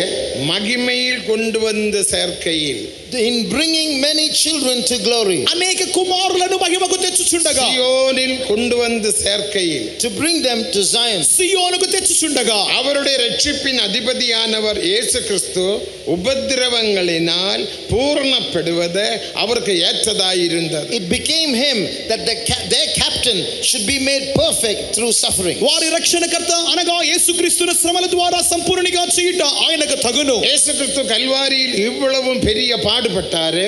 Jesus suffered so much on the cross at Calvary. యేసుక్రీస్తు కల్వారి శిలువలో ఇంతగా శ్రమనొంది ఉన్నాడే. தேவனுக்கு மகிமை. Praise be to God. దేవునికి మహిమ. எதுக்காக அவர் பாடுபட்டார்? Why did Jesus suffer so much? ఎందుకొరకు శ్రమనొందెను? ஒரு பாவியை ரட்சிக்கிறதுக்கு அல்ல. Not just to save the sinner. పాపిని మాత్రమే రక్షించుటకు కాదు. ஆசை பிடித்தவனுக்கு விடுதலை தருகிறதுக்கு அல்ல. Not just to give deliverance to those who are bound. అప్పు దయ్యం పట్టిన వానికి విడుదల ఇచ్చుట మాత్రమే ஒரு కాదు. பாவியை ரட்சிக்க வேண்டுமானால் ரத்தம் சிந்தினால் போதும். If a sinner has to be saved, he has to just shed some blood enough. పాపిని రక్షించు నిమిత్తమే రక్తం కారుస్తే చాలును. இயேசு கிறிஸ்துவின் ரத்தம் சகல பாவங்களையும் இன்னைக்கு நம்மை சுத்திகரிக்கிறது. Because the blood of Jesus cleanses us from all sin. యేసు రక్తం మన ప్రతి పాపం నుండి కడిగి శుద్ధినిగా చేయును. രക്തത്തിനാൽ ദൂരമായിരുന്ന നമ്മെ അവർ സമീപമാക്കിന്റാർ. We who are far off have been brought near by the blood of Christ. ఆయన రక్తమూలముగా దూరస్థులమైన మన సమీపస్తునిగా చేసెను. രക്തത്തിനാൽ അവർ സമാധാനത്തെയും ഉപ്രവാഗതയെയും തരുകിന്റാർ. By his blood he gives us peace and reconciliation. ఆయన రక్తమూలముగా సమాధానమును సంధిని కలిగించి ఉన్నాడు. രക്തത്തിനാൽ പിശാചുക്കളെ നാം ജയിக்கிறோம். And by his blood we overcome devils. ఆయన రక్తమూలముగా దురాత్మలు జయించుచున్నాడు. യേശുവിൻ രക്തത്തിനാലും സാക്ഷിயின் വസനത്തിനാലും പിശാചை ജയിத்தார்கள். And they overcame him by the word of their testimony and by the blood of the lamb. ఆయన రక్తమూలముగా ఆయనకు సాక్ష్య వాక్యమూలముగా ఆయన జయించినాడు. ഈ വിധமான ജയത്തെ പെற വേണ്ടുമാനാൽ വെറും രക്തത്തെ സിന്ദിനാൽ പോതും. To receive this kind of victory, he has to just shed some blood. That's enough. దీనిని చేయు నిమిత్తమై ఆయన కొద్దిగా రక్తం కారిస్తే చాలును. యేసు ఇవ్వளவும் పాடுపட்டார். But Jesus suffered so much. కానీ యేసు ఇంతగా శ్రమ నొంది ఉన్నాడే. தேவனுக்கு மகிமை. Glory be to God. దేవునికి మహిమ. வாரினால் அடிக்கும்போது 200 இடத்திலிருந்து சதையானது பிடுங்கிறது. When Jesus was scourged with a whip, his skin tore off at 200 places. కొరడాతో కొట్టినప్పుడు ఆయన శరీరంలో నుండి 200 స్థలములో నుండి మాంసము బయటికి వచ్చుచున్నది. 129 സംഗീതം 3 വസനത്തെ വാസിക്കുമ്പോൾ reading Psalm 129 and verse 3, 129వ కీర్తన 3వ వాక్యమునందు உழுகிறவர்கள் என் முதுகின் மேல் உழுது படச்சாலுகளை நீளமாக்கினார்கள். the plowers plowed upon my back and made their furrows long. దున్నువారు నా వీపు మీద దున్నిరి వారు చాలను పొడుగా చేసిరి. அடித்து வயலில் உழுகிறது போல என் முதுகை உழுதார்கள். By repeatedly scourging me, just like a farmer plows his farm, they plowed on my back. చాలతో కొరడాతో కొట్టి కొట్టి కొట్టి ఒక వ్యవసాయకుడు ఎర్తిగా భూమిని దున్నుచున్నాడు. వారు దున్నియున్నారు. பெரிய பாடு அவர் அனுபவித்தார். Why did Jesus have to go through so much suffering? ఎందు నిమిత్తమై ఇంత గొప్ప శ్రమ యేసు అనుభవించెను.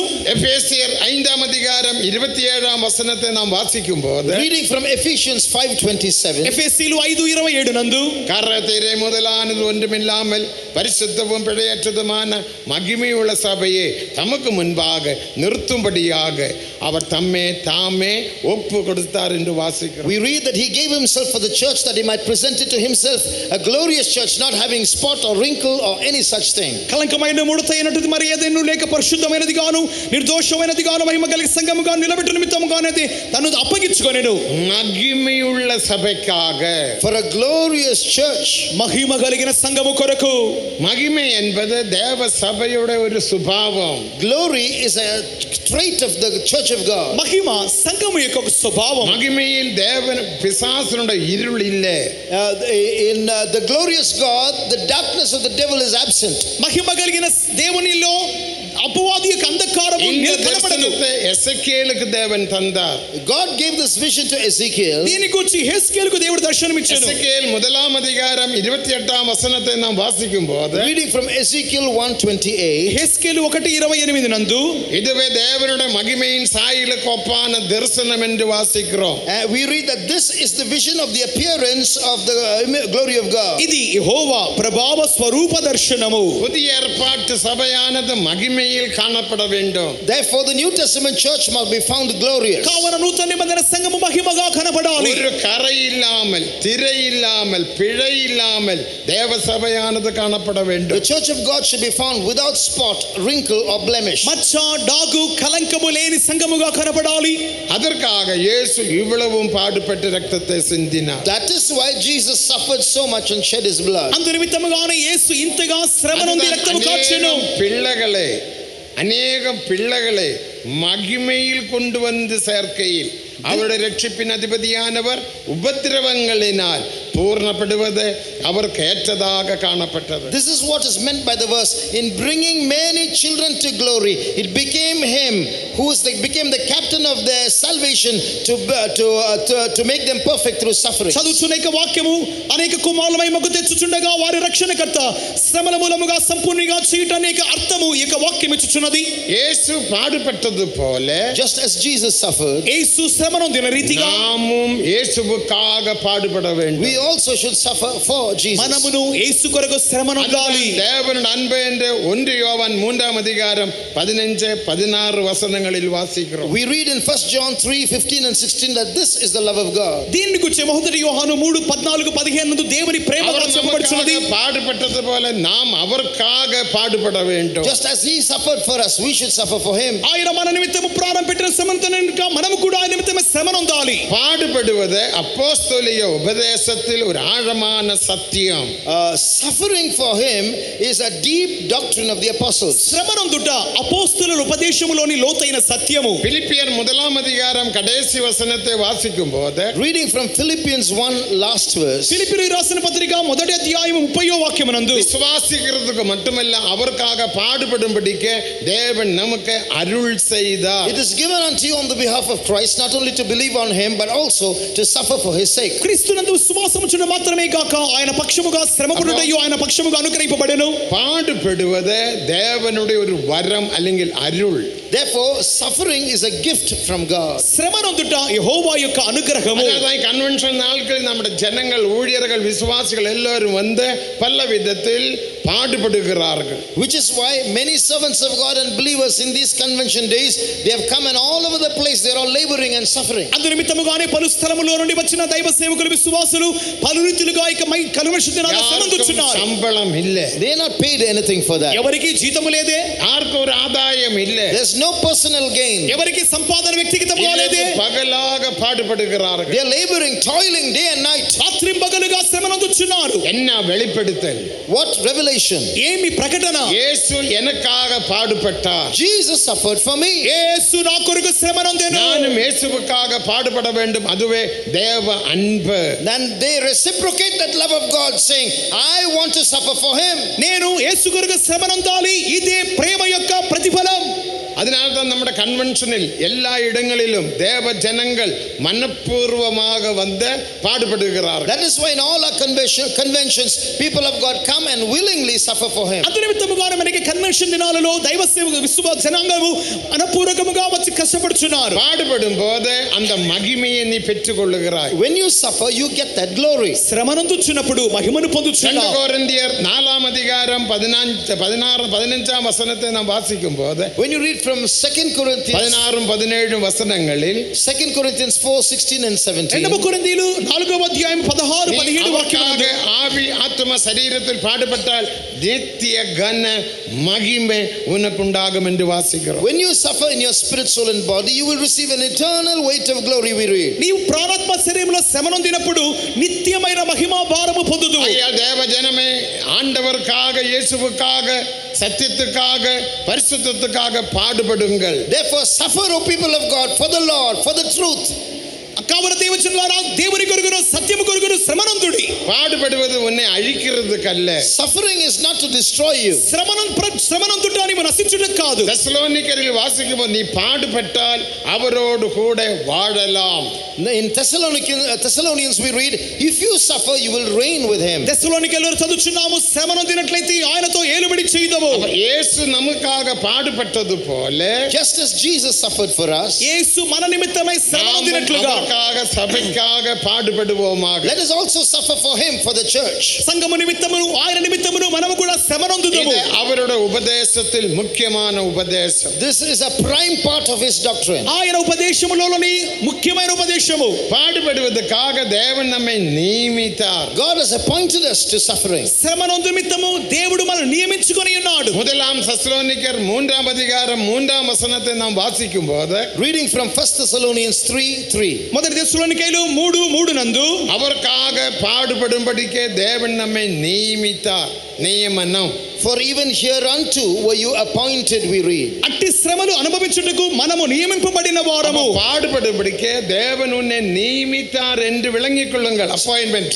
Understand that you have an appointment to suffer for him. కావున శ్రమనందు నిమిత్తమై దేవుని మూలముగా మనకు ఒక నియమనం జరిగినది. தேவனுக்கு மகிமை. Glory be to God. దేవునికి మహిమ. அதனாலதான் நம்முடைய ஜனங்கள் பாடுபடுகிறார்கள். That is why our people voluntarily suffer. అందు నిమిత్తముగానే మనకి జనులు స్వచ్ఛందముగా శ్రమనందుచున్నారు. இங்கே ராத்திரியில் தங்குவதே ஒரு பெரிய பாடுதான். In fact, staying overnight one night in this place itself is suffering. నిజానికి చెప్పాలంటే ఒక రాత్రి కాలం ఇక్కడ నివసించడం నిద్రపోవడమే ఒక పెద్ద శ్రమ. இல்ல, ஷீட் இல்ல, ஒன்றும் இல்ல. No pillow, no bed sheet. తలగడ లేదు, దుప్పటి లేదు.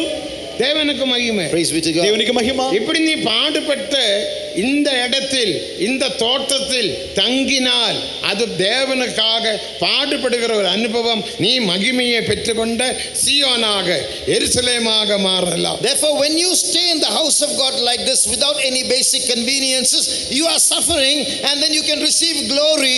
You're earning glory, and you can become Zion and Jerusalem. ఈ విధముగా దేవుని యొక్క తోటలో దేవుని యొక్క ఆలయములో ఒక రాత్రి కాలము ఎటువంటి ప్రాథమిక వసతులు లేకుండా నీవు శ్రమనందినట్లయితే అది నీకు మహిమగా మారును. தேவனுக்கு மகிமை. Praise be to God. దేవునికి మహిమ. ஆகையால் இயேசு பாடுபட்டது போல நாம் அவருக்காக பாடுபடுவோம்.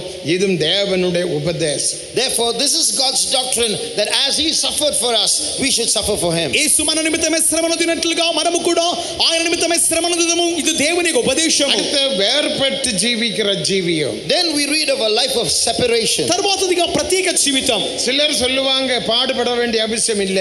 Some say there's no need to suffer. కొంతమంది అంటారు శ్రమనందన అవసరం లేదు. நமது டியூட்டி அல்ல. That's not our job. అది మన ఉద్యోగం కాదు. அவர்கள் ஒழுங்கே மீறுகிறார்கள். They are disorderly. వారు క్రమము తప్పుచున్నారు. 2 தெசலோனிக்கர் 3ஆம் அதிகாரம் 6ஆம் வசனத்தை வாசிக்கும் போது, Reading from 2 Thessalonians 3:6. రెండవ దశలోనికైలు 3వ అధ్యాయము 6వ వాక్యమునందు, சகோதரங்களே, எங்களிடத்தில் கேட்டுக்கொண்டதான முறைமையின்படி நடவாமல் வேறிட்டு நடக்கிறதான எந்த சகோதரனையும் சகோதரியையும் நீ விட்டு விலக வேண்டும். Stay apart from any brother or sister who walks disorderly, not after the tradition we have received. సహోదరులారా, మా వల్ల పొందిన బోధన ప్రకారముగా కాక అక్రమముగా నడుచుకుని ప్రతి సహోదరుని నుండి తొలగిపోవాలని ఆజ్ఞాపించుచున్నాము. நமக்கு ஒரு வேறுபாடு ஜீவியம் உண்டு. We have a life of separation. మనకు ఒక ప్రత్యేక జీవితం కలదు. இந்த வேறுபாடு உபதேசத்தை எழுத்தின்படி இஸ்ரவேல் மக்களுக்கு தேவன் தந்தார். God gave the Israelites this life of separation literally. ఇట్టి ప్రత్యేక జీవితమును గురించి అక్షరాంశం ఇశ్రాయేలుకు దేవుడు ఆజ్ఞాపించాడు. ஆவிக்குரிய இஸ்ரவேல் மக்களுக்கும் உள்ள உபதேசம். But it is also appropriate for the spiritual Israel as well. ఇది ఆత్మీయ ఇశ్రాయేలులకు కూడా ఒక సరైన ఆజ్ఞ. என்னாகமம் 23ஆம் அதிகாரம் 9ஆம் வசனத்தில் என்ன வாசிக்கிறோம்? What do we read from Numbers 23:9? సంఖ్యాకాండము 23వ అధ్యాయము 9వ వాక్యమునందు, அவர்கள் ஜாதிகளோட கூட வாசிங்க 23:9. கண்மலை உச்சியிலிருந்து நான் அவனை கண்டு நான் அவர்களை கண்ட குன்றுகளிலிருந்து அவனை பார்க்கிறேன். அந்த ஜனங்கள் ஜாதிகளோட கலவாமல் தனியே வாசமாயிருப்பார்கள். The people shall dwell alone and shall not be reckoned amongst the nations. ఇదిగో జనము ఒంటిగా నివసించును, జనములలో లెక్కింపబడదు. அந்த ஜனங்கள் இஸ்ரவேல் மக்கள் ஜாதிகளோட கலவாமல் அவர்கள் தனிமையாக வாசம் பண்ணினார்கள். The people of Israel dwelt alone. They did not mingle with other nations. ఇశ్రాయేలు జనాంగము జనములలో లెక్కింపబడక ఒంటరిగా నివసించిరి. இப்படி வேறுபட்டு ஜீவித்தால் நீ பெரிய ஒரு ஆசீர்வாதத்தை பெற்றுக்கொள்ளலாம். So if you live a life of separation like this, you will be greatly blessed. ఇట్టి ప్రత్యేక జీవితం చేసినట్లయితే గొప్పగా ఆశీర్వదింపబడదుము. என்னாகமம் 23ஆம் அதிகாரம் 21, 22, 23 3 வசனங்கள் வாசிக்கும்போது, Reading from Numbers chapter 23 verses 21 to 23. సంఖ్యాకాండం 23వ అధ్యాయము 21, 22, 23 వాక్యములు, யாக்கோபுக்கு விரோதமான மந்திரவாதம் இஸ்ரவேலுக்கு விரோதமான குறிசொல்லலும் கிடையாது. There is no enchantment against Jacob or divination against Israel. యాకోబుకు విరోధమైన మంత్రమును ఇశ్రాయేలుకు విరోధమైన శకునము లేదు. ஜீவித்தால், If you live a life of separation, నీవు ప్రత్యేకముగా ఉంటే, ஜாதிகளோட கலவாமல் ஜீவித்தால், and you don't mingle with the nations, జనములతో లెక్కింపబడకుండా ఉంటే, பழைய பழக்கத்தின்படி நீ ஜீவிக்காமல் வேறுபட்டு ஜீவித்தால், if you separate yourself from your old customs, పాత పారంపర్య ప్రకారముగా జీవించక ప్రత్యేకముగా జీవిస్తే, எந்த விதமான மந்திரவாதமும் குறிசொல்லலும் உனக்கு கிடையாது. there will be no witchcraft or sorcery against you. ఎట్టి మంత్రము గురు చేతబడియో లేకులేదు. தேவனுக்கு மகிமை. Glory be to God. దేవునికి మహిమ. அது மட்டுமல்ல, காண்டாம் மிருகத்தினோட பலனை நீ பெற்றுக்கொள்வாய். Not only that, 22ஆம் வசனம். in verse 22 you read, you will have the strength of a unicorn. 22వ వాక్యములో గురుపోతు యొక్క బలం పొందుకొనగలవు. நீ ஒரு பாலசிங்கத்தை போலவும் சிவிங்கியை போலவும் காணப்படுவாய். You will be like a young lion and like a leopard. ఆడు సింహము వలె చిరుత వలె నీవు లేచుదువు. நீ பலசாலியா பலசாலியாக காணப்படுவாய். You will be strong. బలవంతునిగా కనబడదు. எந்த சாத்தானும் எந்த வியாதியும் உனக்கு விரோதமாக எழும்பினாலும், Even if Satan or some sicknesses rises against you, ఎట్టి అపవాది శక్తి అయినప్పటికీ ఎట్టి వ్యాధి నీకు విరోధంగా లేచినప్పటికీ அந்த பாராக் தோற்றது போல சாத்தானும் தோற்று போவான். just like Balak was defeated, Satan will be defeated. అయితే బాలాకు ఓడిపోయినట్లుగానే అపవాది ఓడిపోవును. பாராக் இஸ்ரவேல் மக்களை சபிக்கும்படிக்கு வந்தான். Balak tried to curse Israel, బాలాకు ఇశ్రాయేలు శపించు నిమిత్తమై బయలుదేరాడు. ஆசీర్వదిத்தார். but Balaam ended up blessing them. కానీ బిలాము అయితే అక్కడ ఆశీర్వదించాడు. என்னாகமம் 24 அதிகாரம் 1 வசனத்தை வாசிக்கும் போது, When you read from Numbers 24:1, సంఖ్యాకాండం 24:1 నందు இஸ்ரவேலை ஆசீர்வதிப்பது என்னுடைய சித்தம். it is my will to bless Israel. ఇశ్రాయేలును దీవించుట దేవునికి మంచిది. தேவஜனமே, உங்களை ஆசீர்வதிப்பது பரலோகத்திலே தேவனுடைய சித்தம். Beloved people of God, it is the will of the God of heaven to bless you. ప్రియమైన వారలారా, మిమ్మును ఆశీర్వదించుటే పరలోక దేవుని చిత్తమై அந்த ఉన్నది. தேவ சித்தத்துக்காக ஒரு அல்லேலூயா சொல்லுங்கள். Let's say a hallelujah for that. தேவனுக்கு மகிமை. Praise be to God. దేవునికి మహిమ.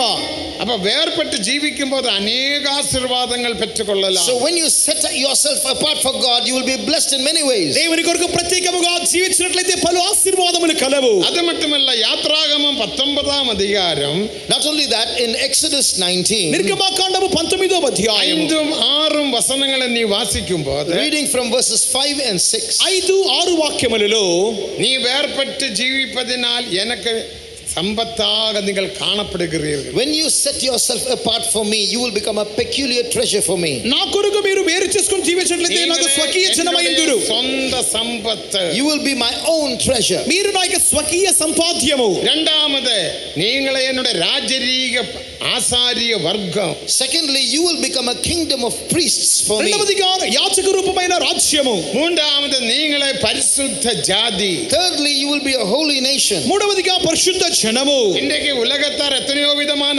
ஜாதியை குறித்து எடுத்து உரைக்கிறார்கள். Today so many people lift up and boast about so many kinds of castes. వారైతే ఈ లోకస్తులైతే పలు విధములైన వారికి కులమును గూర్చి వారు ప్రతిబింబించుచున్నారు. ஒரு ஜாதி மட்டும்தான். But we all belong to one caste. మనమందరం ఒకే కులస్తులము. உலகத்திலே ஜாதிகளுக்கு தான் மரித்து விட்டோம். We are dead to all other castes of this world. ఈ లోకములోని ప్రతి కులము యొక్క భావానికి మరణించి ఉన్నాం. பரிசுத்த ஜாதி. We are a holy caste. మనం పరిశుద్ధమైన కులము. அப்ப கல்யாணத்துக்கும் எதுக்கும் பிரச்சனை இல்ல. Therefore we don't have any problem when it comes to marriage or other things. ఆ విధముగా ఉంటే ఎట్టి సమస్య వివాహ సంబంధంలో సమస్య లేదు.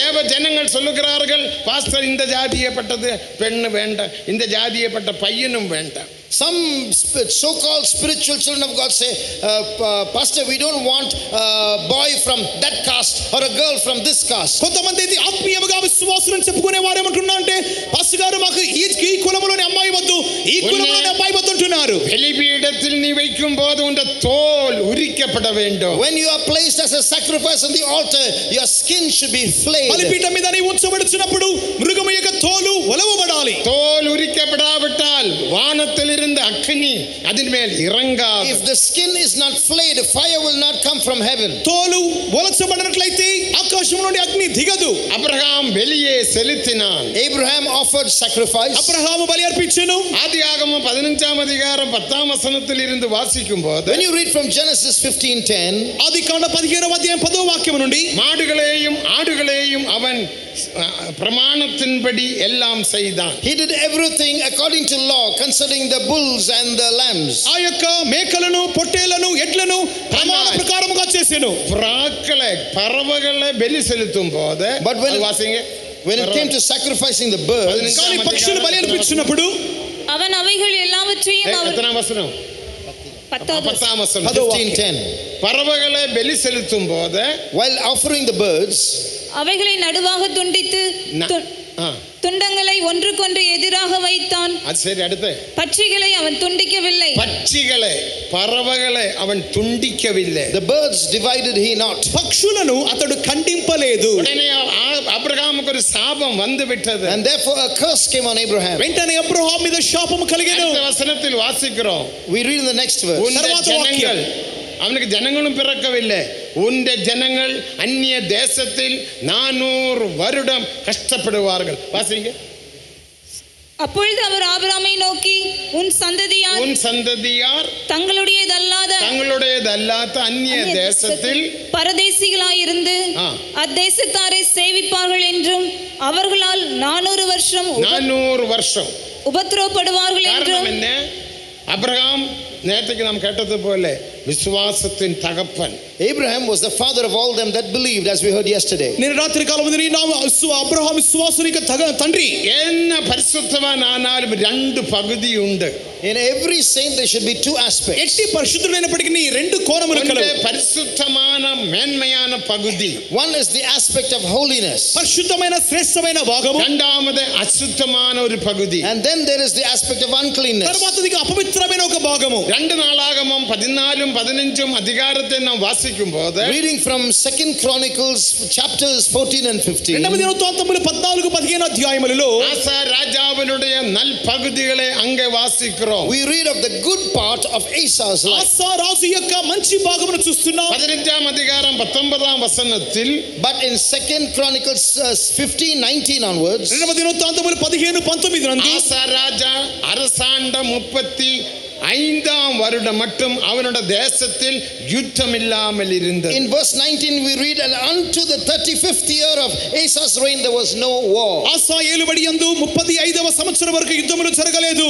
அது ஆசாவினுடைய நல்ல பகுதி, நன்மையான பகுதி. That was the first, the good part of King Asa's life. అది ఆసా జీవితంలోని యొక్క మొదటి భాగము, మంచి భాగము. 16ஆம் அதிகாரம் But chapter 16, 16వ అధ్యాయము அவனுடைய பின்மாற்ற பகுதி. he began his backsliding. అతని వెనుకంజ ప్రారంభమాయెను. 4 வருடம் கூட ஆளுகை செய்தான். He ruled another 4 years. తరువాత 4 సంవత్సరాలు కూడా ఏలుబడి చేశాడు. మనదే తీర్చుపడితిన. But his mind became corrupt. అతని మనసు చెడిపోయెను. அவனுடைய சுபாவம் கொடுமையாக காணப்பட்டது. His character deteriorated, became cruel. స్వభావము క్రూరముగా మారెను. அவனுடைய சரீரத்தில் வியாதி வந்தது. He became sick physically. శరీరములో వ్యాధి కలిగెను. 39ஆம் வருடத்தில் பரிதாப நிலைமையில் இறந்து விட்டான். And he died in a miserable state after 39 years. 39 సంవత్సరములో అతడు దౌర్భాగ్యముగా చనిపోయెను. எந்த பரிசுத்தவானுக்கும் రెండు పగుది ఉంది. In every saint there are these two stages. ఎట్టి పరిశుద్ధునికి రెండు భాగములు కలవు. நன்மையான பகுதி. One is the good part. ఒకటి శ్రేష్టమైన భాగము. இரண்டாவது தீன்மையான பின்மாற்ற பகுதி. Secondly is the bad, the backsliding part. రెండవదిగా కీడైనది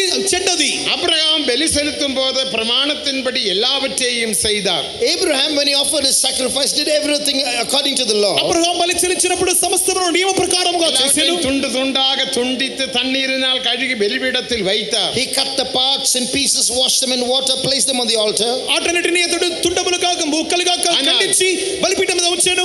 పక్షిகளை துண்டிக்கவில்லை. But he did not divide the birds. పక్షులను ఖండింపలేదు. தேவ பிரமாணம் என்ன? What is the law of God? దేవుని నియమం ఏమిటి? லேவியாகமம் 1ஆம் அதிகாரம் 15ஆம் வசனத்தை நாம் வாசிக்கும் போது Leviticus 1:15 we read. లేవికాండం 1:15 నందు லேவியாகமம் 1ஆம் அதிகாரம் 15ஆம் வசனம் வாசிங்க. அதை ஆசாரியன் பலிபீடத்தண்டையில் கொண்டு வந்து அதன் தலையை கிள்ளணும். பறவையோட பட்சியோட தலையை கிள்ளணும். அதை கிள்ளி பலிபீடத்தில் தகனித்து பலிபீடத்தில் தகிக்க வேண்டும். அதன் இரத்தத்தை பறவையை கிள்ளவில்லை. ஆபிரகாம் பறவையே தலையை கிள்ளவில்லை. You have to wring off the head of the bird. ఆ యొక్క పక్షి యొక్క తలను తుంచవలెను కానీ అబ్రహాము తుంచలేదు.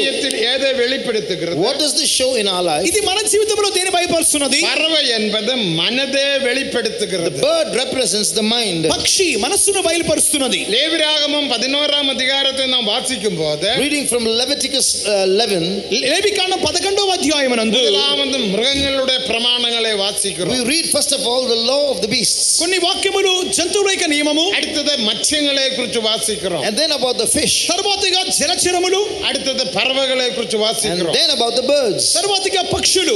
மிருகங்கள் என்பது சரீரத்தையும், The beasts represent the body. జంతువులు అనగా శరీరము. மத்స్யங்கள் என்பது ஆத்மாவையும், And the fish represent the soul. జలచరములు అనగా ప్రాణము. பறவைகள் பட்சிகள் என்பது மனதையும் And வெளிப்படுத்துகிறது. the birds represent the mind. పక్షులు అనగా మనస్సును చూపుచున్నది. தேவனுக்கு மகிமை. Glory be to God. దేవునికి நீ మహిమ. బలి செலுத்தும் போது, when you offer your sacrifice, నీవు బలి நீ చెల్లించుచున్నప్పుడు, ஞானஸ்நானம் எடுக்கும் போது, when you take water baptism, నీవు బాప్తిసం పొందినప్పుడు உன் தோலை நீ உரிக்க வேண்டும். you have to flay your own నీ skin. తోలు ఒలవబడాలి. உன் மனதை நீ சுத்தம் செய்ய You have வேண்டும். to sanctify your mind. మనసును శుద్ధీకరించుకోవాలి. அவன் மனது எப்படியோ அப்படி அவன் காணப்படுகிறான். As a man thinketh in his mind, so is he. అతడు తనకి అంతర్యము ఏ రీతిగా ఉన్నదో ఆ రీతిగా అతడు ఉన్నాడు.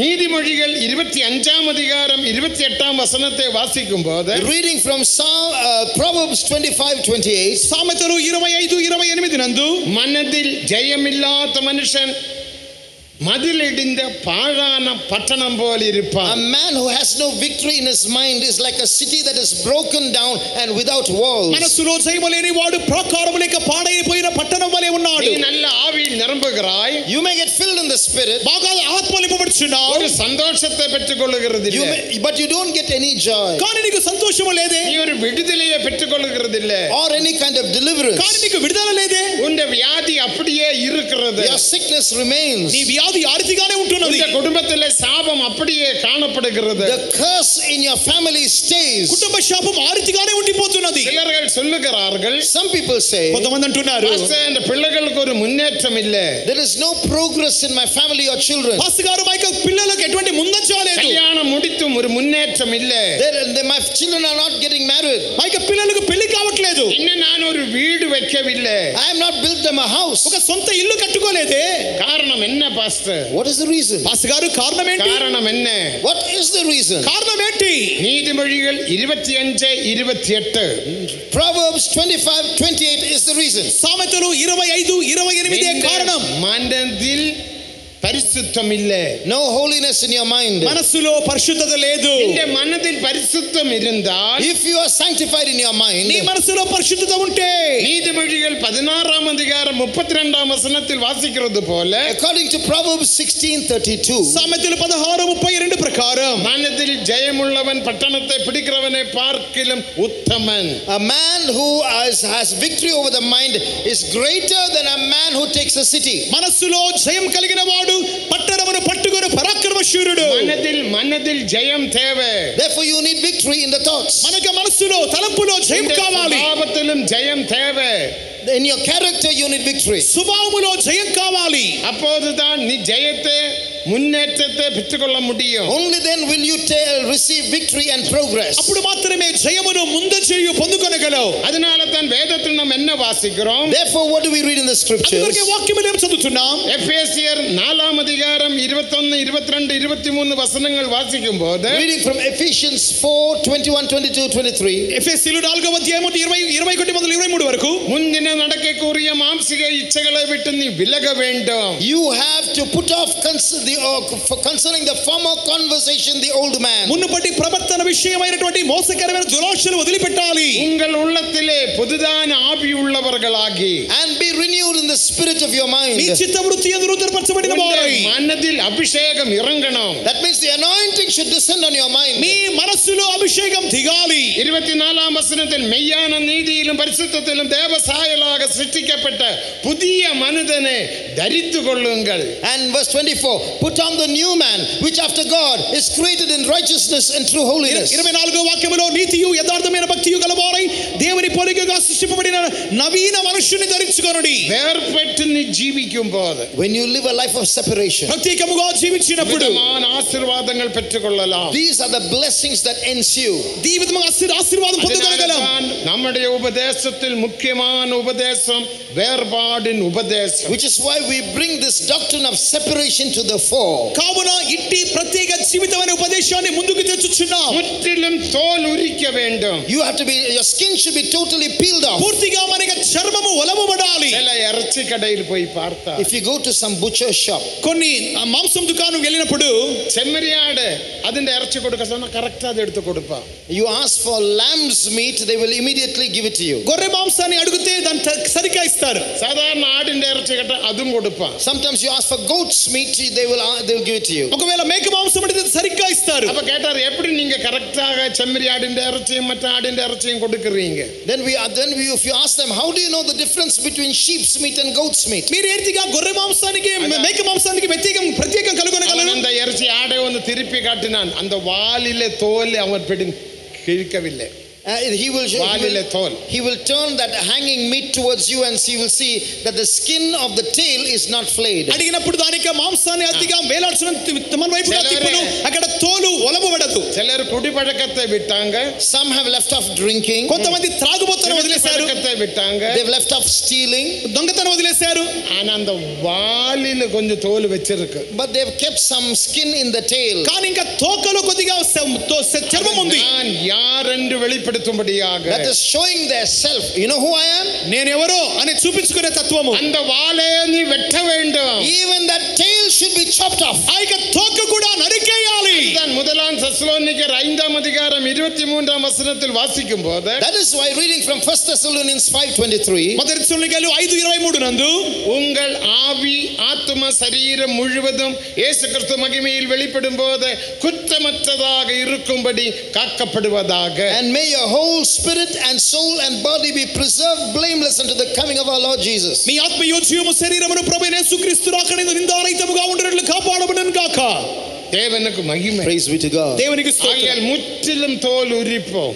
So let's flay all our skin. పూర్తిగా చర్మాన్ని ఒలిసేద్దాం. தோல் உரித்து வேறுபாடு ஜீவியத்தில் ஜீவித்தால், So when your skin is totally peeled off and you live a life of separation, చర్మాన్ని ఒలిచి ఒక సంపూర్ణమైన ప్రత్యేక జీవితాన్ని చేస్తే, யாத்ராகமம் 19ஆம் அதிகாரம் 5ஆம் வசனத்தில் வாசிக்கிறது போல, according to Exodus 19:5, నిర్గమాకాండము 19వ అధ్యాయం 5వ వాక్య ప్రకారముగా தேவனுடைய சொந்த ஜனமாக காணப்படுவாய். you become his peculiar, his own treasure. నీవు దేవుని యొక్క స్వంత జనము. நாம் தேவனுடைய சொந்த ஜனமாக காணப்பட வேண்டும். We should become God's own people. మనము దేవుని యొక్క స్వంత జనముగా ఉండాలి. ஆங்கிலத்தில் பொக்கிஷம் என்று நாம் வாசிக்கிறோம். In English we read the word treasure. ఆంగ్లంలో సంపాద్యం అని ఉన్నది. மல்கியா 3ஆம் அதிகாரம் 16ஆம் வசனத்தை வாசிக்கும்போது, Reading from Malachi 3:16, మలాకి 3:16 నందు, அவர் பொக்கிஷத்தை சேர்க்கும் நாள் என்று நாம் வாசிக்கிறோம். we read of the day when he makes up his jewels. ఆయన దీనికి సంపాద్యమును చేర్చుకొన దినం 17వ వాక్యం. நாமே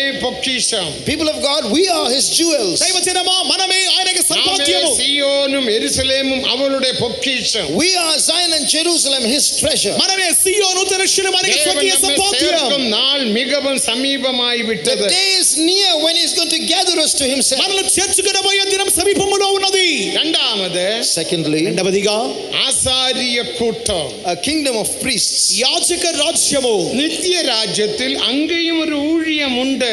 Even in eternity there is a ministry. నిత్య రాజ్యములో కూడా ఒక పరిచర్య కలదు. மெல்கிசேதேக்கின் முறைமையின்படி ஊழியம் நித்திய ராஜ்யத்திலும் தொடர்ந்து செய்ய போகிறோம். The ministry of the order of Melchizedek will continue in eternity. మెల్కీసెదెకు కర్మ ప్రకారమైన యాజకత్వం అనేది నిత్యములో కూడా కొనసాగును. அதனால் தான் வெளிப்படுத்தினல் 1ஆம் அதிகாரம் 6ஆம் வசனத்தை வாசிக்கும்போது, That is why in Revelation 1:6 we read, ప్రకటన 1:6 నందు, நம்மை ராஜாக்களாகவும் ஆசாரியர்களாகவும் மாற்றிய தேவனுக்கு ஸ்தோத்திரம் உண்டாவதாக. praise be to God who has made us kings and priests. మనలను తండ్రియగు దేవునికి ఒక రాజ్యముగాను యాజకులుగాను చేసిన దేవునికి స్తోత్రం. நித்திய ராஜ்யத்திலே ஆசாரியர்கள். We are the priests of the eternal kingdom. మనమే నిత్య రాజ్యములోని యాజకులు. நித்திய ராஜ்யத்தில் சியோனில் எருசலேமில் ஒரு தேவாலயம் உண்டு. There is a temple of God in the eternal kingdom in Zion and Jerusalem. నిత్య రాజ్యములో సియోనును యెరూషలేములో ఒక ఆలయం కలదు. ஆசாரியர்கள் நாம் தான். And we are going to be the priests in that temple of God. ఆ ఆలయములో మనమే యాజకులు. அதனால தான் எபிரேயர் 9ஆம் அதிகாரம் 14ஆம் வசனத்தின்படி நம்ம நித்திய ஆவியினால் தேவன் அபிஷேகம் செய்தார் என்று நாம் வாசிக்கிறோம். That is why in Hebrews 9:14 we read, he has anointed us with his eternal spirit. అందుకొరకు హెబ్రీయులు 9:14 నందు నిత్యమైన ఆత్మతో మనల్ని అభిషేకించి ఉన్నాడు. இந்த உலகத்தில் கை தட்டி ஒன்னு சந்தோஷிக்கிறதுக்கு மட்டுமல்ல இந்த அபிஷேகம். We have received this Holy Spirit not just to clap our hands and rejoice in this world. ఇక అభిషేకం అనేది కేవలం చప్పట్లు మాత్రమే కొట్టి నింపబడడానికి కాదు. மரித்தாலும் நித்திய ராஜ்யத்தில் அவரோடு கூட ஆசாரியராக நாம் ஊழியம் செய்ய போகிறோம். Even if we die, we are going to enter into the kingdom of God and continue to be priests there. మరణించినను ఆయన యొక్క నిత్య రాజ్యములో మనము యాజకులుగానే కొనసాగింపబడబోతున్నాం. பார்க்கிறோம். வேறுபாடின் ஜீவியத்தினால் உன்னை நித்திய ஆசாரியராக தேவன் மாற்றினார். By the doctrine of separation, He has made you a kingdom of priests. ప్రత్యేక జీవితం అనే అనుభవం మూలముగా నిన్ను ఆయన ఒక యాజకునిగా మార్చినాడు. ஆரோனும் அவனுடைய பிள்ளைகளும் நித்திய ராஜ்யத்திலே ஆசாரியர்களாக மாற முடியாது. Aaron and his sons could not become priests of this eternal అహరోను అతని kingdom. కుమారులు నిత్య రాజ్యములోని యాజకులుగా మారలేరు. பூமிக்குரிய ஆசாரியர்கள் மட்டும்தான். They were just earthly priests. వారు ఇక భూ సంబంధమైన యాజకులు మాత్రమే. ஆனால் தேவன் நம்மை நித்திய ஆசாரியர்களாக மாற்றி But இருக்கிறார். God has made us eternal priests. కానీ దేవుడు మనల్ని నిత్యమైన యాజకులుగా మార్చినాడు. மூன்றாவது வேறுபாடு ஜீவியத்தினால் நீ பரிசுத்தவானாக பரிசுத்த ஜாதியாக மாற்றப்படுவாய். Thirdly, by this life of separation, you become a saint or a holy nation. మూడవదిగా ఇక ఈ ప్రత్యేక జీవితం మూలముగా ఒక పరిశుద్ధమైన జనముగా మార్చబడుతున్నావు. நாலாவது லேவியராகமம் 20ஆம் அதிகாரம் 26ஆம் வசனத்தின்படி.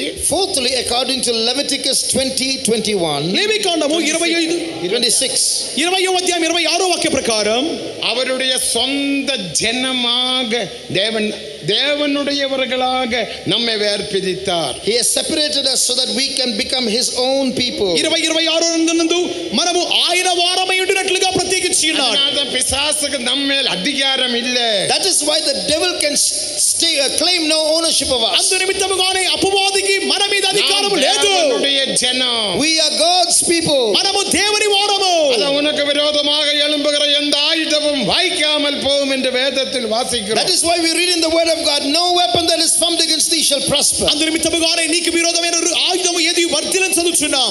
இது பேதுரு ஒரே ஒரு வசனத்தில் சொன்னார். 1 பேதுரு 2ஆம் அதிகாரம் 9ஆம் வசனத்தை வந்து வாசியுங்கள்.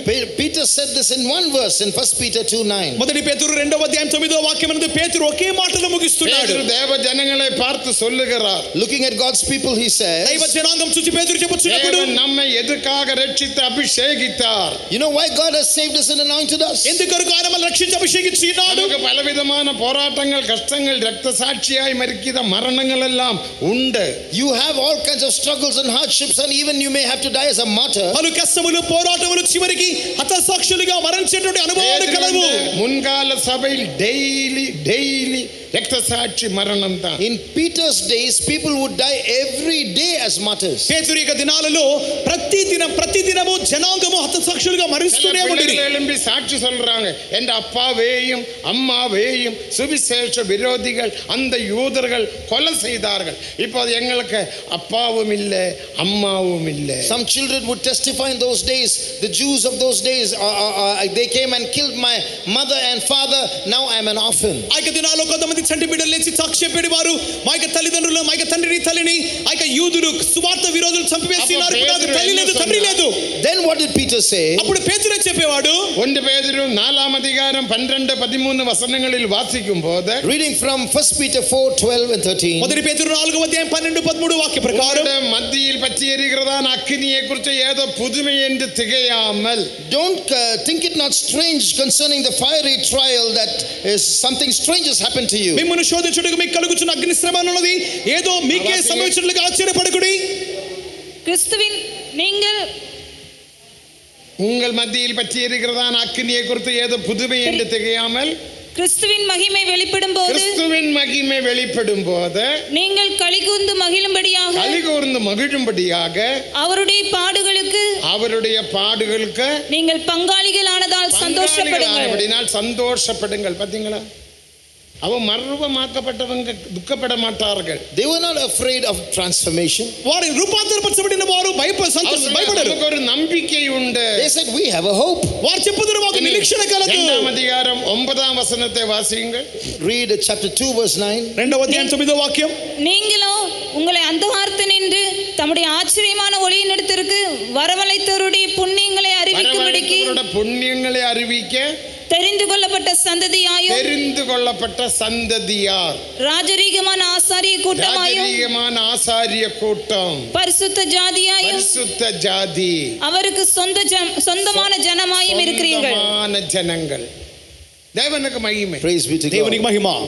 நீ வேறுபட்டு ஜீவித்தால் இப்படிப்பட்டதான பெரிய ஆசீர்வாதங்களை பெற்றுக்கொள்ளலாம். If you sever yourself from other people, you can receive all these blessings. ఇతర జనాంగముల నుండి నీవు వేరు చేసుకొని జీవించినప్పుడు ఈ ఆశీర్వాదములు పొందుకొనగలవు. வேறுபாடு ஜீவம் இராவிட்டால் பின்மாற்றம் உனக்குள்ள வந்து உன்னை அலக்கழிக்கும். If you don't maintain your life of separation, you will be troubled by the spirit of backsliding. ప్రత్యేక జీవితం నీలో లేనట్లయితే అపవాది శక్తులు వెనుకంజనది నీ జీవితంలోనికి వచ్చి నిన్ను కదిలించి వేయును. 35 வருஷத்துக்கு பிறகு ஆசா ராஜாவுடைய ஜீவியத்தில் பின்மாற்றம் வந்து விட்டது. After 35 years of living a spiritual life, Asa went into backsliding. 35 సంవత్సరాలు ఒక దైవికమైన జీవితం చేసిన తరువాత కూడా ఆసా జీవితంలో ఒక వెనుకంజ కలిగెను. அந்த பின்மாற்றத்தினால் மனது கெட்டு போய் விட்டது. And because of that backsliding, his mind became corrupt. అట్టి వెనుకబాటుతనం మూలముగా మనసు చెడిపోయెను. அவனுடைய இருதயம் நல்ல சுபாவங்கள் அடிக்கப்பட்டது. And his good character traits were ruined by it. హృదయములోని మంచి స్వభావములు చెడిపోయెను. அவனுடைய சரீரத்தில் பொல்லாத வியாதியும் வந்தது. And an evil disease took hold of his body. శరీరములో దుష్ట వ్యాధి కలిగెను. அந்த வியாதியிலும் அவன் தேவனே அல்ல வைத்தியரே தேடினார்கள் என்று நாம் வாசிக்கிறோம். And the Bible says in that sickness he resorted to physicians instead of seeking the Lord. అట్టి స్థితిలో కూడా వాక్యం చెప్పుచున్నది యెహోవా యొద్ద విచారణ చేయక వైద్యులను సంప్రదించెను. జీవియం ఎவ்வளவு ఆశీర్వాదం. See what a blessing this life of separation is. ప్రత్యేక జీవితం ఎంత గొప్ప ఆశీర్వాదము. జీవిపోமாக. Therefore let's live that life of separation. ప్రత్యేకించుకొని జీవించుదాం. எந்தெந்த விஷயத்தில் வேறுபட்டு ஜீவிக்க வேண்டும்? In what aspect should we be separate? ఎట్టి అంశాలలో ప్రత్యేకించుకొని జీవించాలి. రెండు விஷயத்தில் வேறுபாடு ஜீவியம் தேவை. Primarily in two factors. ప్రాథమికముగా రెండు కార్యాలు. அப்போஸ்தலர் நடவடிக்கை 2ஆம் அதிகாரம் 40ஆம் வசனத்தை வாசிக்கும்போது reading from Acts 2:40 అపోస్తల కార్యములు 2:40 నందు இந்த உலகத்தில் ஒரு வேறுபாடு தேவை. in this world you need a separation. ఈ లోకములో ఒక ప్రత్యేక జీవితం செய்கிற இடத்திலும் வேறுபாடு தேவை. You need to be separated in your workplace. ఈ కార్యాలయాల్లో ఒక ప్రత్యేకత.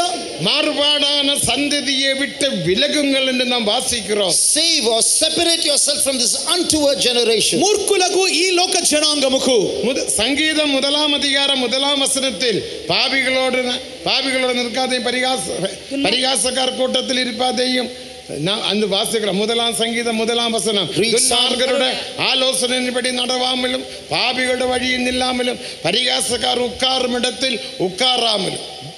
வேறுபாடு ஜீவியம். Don't sit in the walk up to the counsel of the ungodly or stand in the way of sinners or sit in the seat of the scornful. Life of separation. కీర్తన 1:1 దుష్టుల ఆలోచన చెప్పునట్టుగా పాపుల మార్గం నిలవక అపహాసులు కూర్చుండే చోట కూర్చుండగా ప్రత్యేకించుకొని జీవించాలి. அருமையான தேவஜனமே, மற்றவர்கள் லஞ்சம் வாங்கினாலும் நீ லஞ்சம் வாங்க கூடாது. லஞ்சத்தை நீ கொடுக்க கூடாது. Beloved people of God, others may give or receive bribes. You should not give or receive bribes. ప్రియమైన వారలారా, ఇతరులు లంచం తీసుకొందరు ఇచ్చుదురు కానీ నీవు లంచం ఇవ్వకూడదు, తీసుకోకూడదు. பார்வையில் கொடுப்பதும் வாங்குவதும் தவறு. In God's sight, giving or receiving bribes is a sin. దేవుని దృష్టిలో లంచము ఇచ్చుట తీసుకొనుట నేరము. நானே உனக்கு பங்காளி என்று வேதம் சொல்லுகிறது. The Bible says, I am your portion. దేవుడు చెప్పుచున్నాడు, నేనే నీ స్వాస్థ్యము. நானே உன்னை ஆசீర్வதிப்பேன். I will bless you. నేనే నిన్ను ఆశీర్వదించుదును. இந்த லஞ்சம் தேவையில்லை. Therefore you do not have to do anything to do with bribes. నీకు లంచం అక్కరలేదు. லஞ்சம் உன் வீட்டுக்குள்ள வந்தால் அது சாபமாக மாற்றப்படும். If bribes come into your house, it will become a curse for you. లంచము నీ ఇంటిలోనికి వచ్చేనికి శాపము. தேவனுக்கு மகிமை. Glory be to God. దేవునికి మహిమ. வேறுபட்டுக் கொள்ளுங்கள். Therefore separate yourself. ప్రత్యేకించుకుందాం. அதே நேரத்தில் அவனோடு சேர்ந்து வேலை செய்யலாம். At the same time you can work with such people. అదే సమయంలో వారితో కలిసి పని చేయవచ్చు. சுபாவத்தோடு சேராதே. But don't join with that character. వారి స్వభావములతో చేరవద్దు. இரண்டாவது சபையிலும் வேறுபாடு தேவை. Secondly, in the church you must be separate. రెండవదిగా సంఘములో కూడా ప్రత్యేకత. சபை என்று சொல்லும்போது முதலாவது சுபாவ பகுதியில் வேறுபாடு தேவை. Therefore when you come to character, in the church you must be separate. మొదటిగా స్వభావిక భాగములో సంఘములో నేను ప్రత్యేకించుకోవాలి. எல்லா விசுவாசிகள் ஊழியர்கள் செய்வ தவறான காரியத்தை நீ பின்பற்றாதே. Don't try to follow anything that every believer or servant of God does. ఇది అనే అందరూ సేవకులు విశ్వాసం చేయ కార్యములు నీవు వెంబడించవద్దు. சபையிலும் வேறுபாடு தேவை. Within the church you must be separate. సంఘము మధ్యలో నీకు ఒక ప్రత్యేకత కావాలి.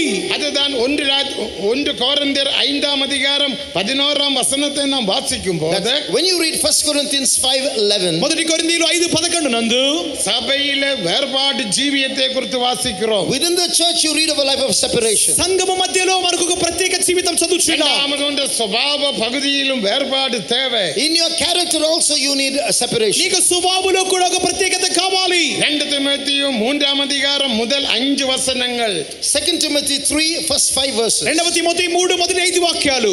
தேவனுக்கு மகிமை. Glory be to God. దేవునికి మహిమ.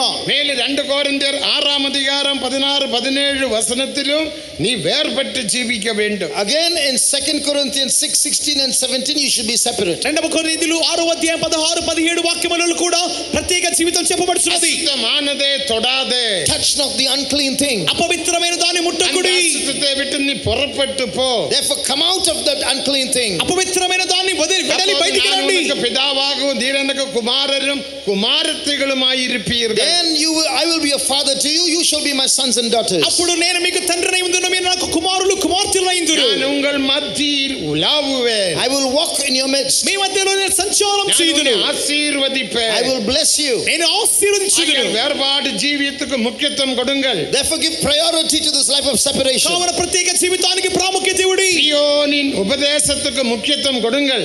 Prioritize the doctrines of Zion and Jerusalem. సియోను యొక్క జీవితానికి ప్రాముఖ్యత ఇవ్వండి. இரண்டாவது சபையில் வேறுபட்டு ஜீவிக்க வேண்டிய விஷயம் உபதேசத்தில் வேறுபாடு தேவை. And then in the church you must have separation in doctrine. సంఘములో కూడా ప్రత్యేక జీవితములో ఉపదేశములో ప్రత్యేకించుకోవాలి. ரோமர் 16ஆம் அதிகாரம் 17ஆம் வசனத்தில் வாசிக்கிறோம். வாசிங்க. Read Romans 16:17. రోమా 16వ అధ్యాయం 17వ వాక్యం. அன்றியும் சகோதரரே, நீங்கள் கற்றுக்கொண்ட உபதேசத்திற்கு விரோதமாய் உபதேசத்தில் விரோதமாய் பிரிவினைகளையும் இடறல்களையும் உண்டாக்குகிறவர்களை குறித்து எச்சரிக்கையாயிருங்கள். அவர்களை விட்டு விலக வேண்டும் என்று நீ விலக வேண்டும். உங்களுக்கு புத்தி சொல்லுகிறேன். தெய்வீக சுகத்தை எடுத்துக்கொண்டால் சில நல்ல விசுவாசிகள் சொல்லுவாங்க, அதெல்லாம் மருந்து சாப்பிடலாம். When it comes to the doctrine of divine healing, some believers say, that's okay, you can take medicine. కొంతమంది విశ్వాసులు అంటున్నారు దైవిక సుస్థ అంటే మందులు తినొచ్చు అంటున్నారు. ஒரு விசுவாசி சொல்லி கொடுத்தா ஜெபம் பண்ணி ஆவியில் நிரம்பி நீ மருந்து சாப்பிடணும். One believer said, you must pray well and get filled in the spirit and take medicine. ఒక విశ్వాసి అంటున్నాడు మందులు చేతుల్లో పట్టుకొని బాగా స్తోత్రం చేసి ఆత్మ నింపబడి తినాలంట. இந்த துருபதேசத்தோடு எதிர்த்து நில்லுங்கள். Resist this wrong doctrine. ఇట్టి దురుపదేశానికి ఎదిరించి నిలబడండి. தெய்வீக சுகம் பிள்ளைகளுடைய அப்பம். Divine healing is children's bread. దైవిక స్వస్థత పిల్లల యొక్క రొట్టె. இருப்பது தேவ சித்தம். It is his will that you be healthy. నీవు ఆరోగ్యముగా ఉండడం దేవుని చిత్తం. வேறுபட்டு జీవిக்கும்போது உனக்கு வியாதிகள் வராது. When you live a life of separation you will not fall sick. నీవు ప్రత్యేకముగా జీవిస్తే నీకు వ్యాధి రాదు. యెషయా 34ఆம் அதிகாரம் 24ஆம் வசனத்தை வாசிக்கும்போது reading from Isaiah 33:24 యెషయా 33:24 నందు வியாதி பெற்றிருக்கிறேன் என்று நகரவாசிகள் சொல்வதில்லை. the inhabitant shall not say I am sick. నాకు దేహములో బాగులేదని నగరవాసులు చెప్పుటలేదు. వాసమాயிருக்கிறవரோட பாவங்கள் அக்கிரமங்கள் மன்னிக்கப்பட்டது. For those who dwell there will have their sins forgiven. దానిలో నివసించు జనుల దోషం పరిహరింపబడును. பிரச்சனைகள் போராட்டங்கள் கஷ்டங்கள் தொல்லைகள் வரும். hardships and difficulties and struggles will come. సమస్యలు పోరాటములు కష్టములు వచ్చును. దేవునికి మహిమ. Praise be to God. దేవునికి మహిమ. ఆయన దేవుడు நம்மை விடுவிப்பார். God will deliver us. కానీ దేవుడు విడిపించును. జీవియం ముఖ్యం. Therefore this life of separation is important. ప్రత్యేక జీవితం ముఖ్యం. எனக்கு நேரம் இல்ல, நான் நிப்பாட்ட போறேன். I'm going to conclude now. సమయం లేదు, ముగిస్తున్నాను. దేవునికి మహిమ. Praise be to God. దేవునికి మహిమ. பேர் வேறுபட்டு ஜீவிக்க தீர்மானம் பண்ணுகிறீர்கள்? How many of you are dedicating your life to live a life of separation? ఎంతమంది ప్రత్యేకముగా జీవించాలని తీర్మానించబోతున్నారు? நீ உலகத்தில் ஜீவித்தாலும், even if you live in the world, నీవు లోకములో జీవించినప్పటికీ, உலகத்தாரோடு வேலை செய்தாலும், work with the people of the world, లోకస్తులతో పనిచేసినప్పటికీ, அருவருப்பான காரியத்தை நீ செய்யாதே. do not join hands with their abominations. వారి యొక్క హేయ కృత్యములలో పాలు పొందవద్దు. இப்ப அடுத்த மாசம் இங்க எலெக்ஷன் வர போகுது. Next month elections. வேறு கொடி பிடிக்க போறாங்களோ தெரியாது. How many people are going to hold party flags we don't know. తర్వాత నెల ఎన్నికలు రాబోతున్నవి, ఎంతమంది పార్టీ జెండాలు పట్టుకోబోతున్నా తెలియట్లేదు. பேர் கொடி பிடிக்க போறீங்க? How many of you are going to hold flags? ఎంతమంది జెండాలు పట్టుకోబోతున్నారు చెప్పండి. நீங்கள் ஓட்டு போடலாம். You can vote. మీరు ఓటు వేయవచ్చు. உங்களுடைய மனசாட்சிக்கு ஏற்றபடி நீங்கள் ஓட்டு போடுங்கள். According to your conscience, you can vote. మీకు మనస్సాక్షి ప్రకారంగా ఓటు వేయండి. கொடி பிடிக்க போகாதீங்க. But don't hold flags. కానీ పార్టీ జెండా పట్టుకోవద్దు. அப்படி நீ போனால் உனக்கு ஐயோ என்று வேதம் The சொல்லுகிறது. Bible says if you do that, woe unto you. నీవు ఆ రీతిగా చేస్తే నీకు శ్రమ. வெளிப்படுத்தினல் 12ஆம் அதிகாரம் 11ஆம் வசனத்தை வாசியுங்கள். When you read Revelation 12:11, ప్రకటన 12:11 నందు பூமி சமுத்திரத்துக்கும் பூமிக்கும் ஐயோ, woe unto the earth and to the sea, verse 14. 12వ వాక్యములో భూమికి సముద్రముకు శ్రమ. ஆகையால் பரலோகங்களே அதில் வாசமாய் இருக்கிறவர்களே களி கூறுங்கள். பூமியிலும் சமுத்திரத்திலும் குடியிருக்கிறவர்களே உள்ளவர்களுக்கு ஐயோ ஐயோ. என்ன சமுத்திரம்? Verse 12, the earth and the sea, woe unto you. What is that sea? భూమి సముద్రానికి శ్రమ అంటే సముద్రం అంటే ఏంటి?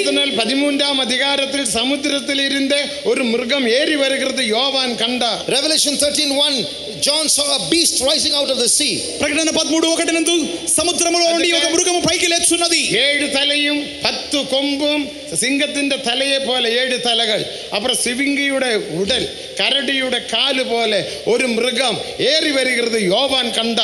John saw a beast with 7 heads, lion heads, 10 horns, the body of a leopard and the feet of a bear. 13వ అధ్యాయములో 10 కొమ్ములు 7 తలలు, సింహము మృగము చిరుత పోలిస్తున్నది, పాదములు ఎలుగుబంటి వంటివి, నోరు సింహం వంటిది. இதுதான் அந்தி கிறிஸ்துவின் காலத்தில் எழும்ப போகிற ராஜ்யம் என்று நமக்கு தெரியும். We all know that represents the kingdom of the Antichrist. ఇదే అంత్యక్రీస్తు యొక్క రాజ్యము. ஆகையால் அரசியலில் நீ ஈடுபட்டு அரசியலாக நீ காணப்பட்டால், கொடி பிடித்தால், ஜெய் விழித்தால் உனக்கு ஐயோ.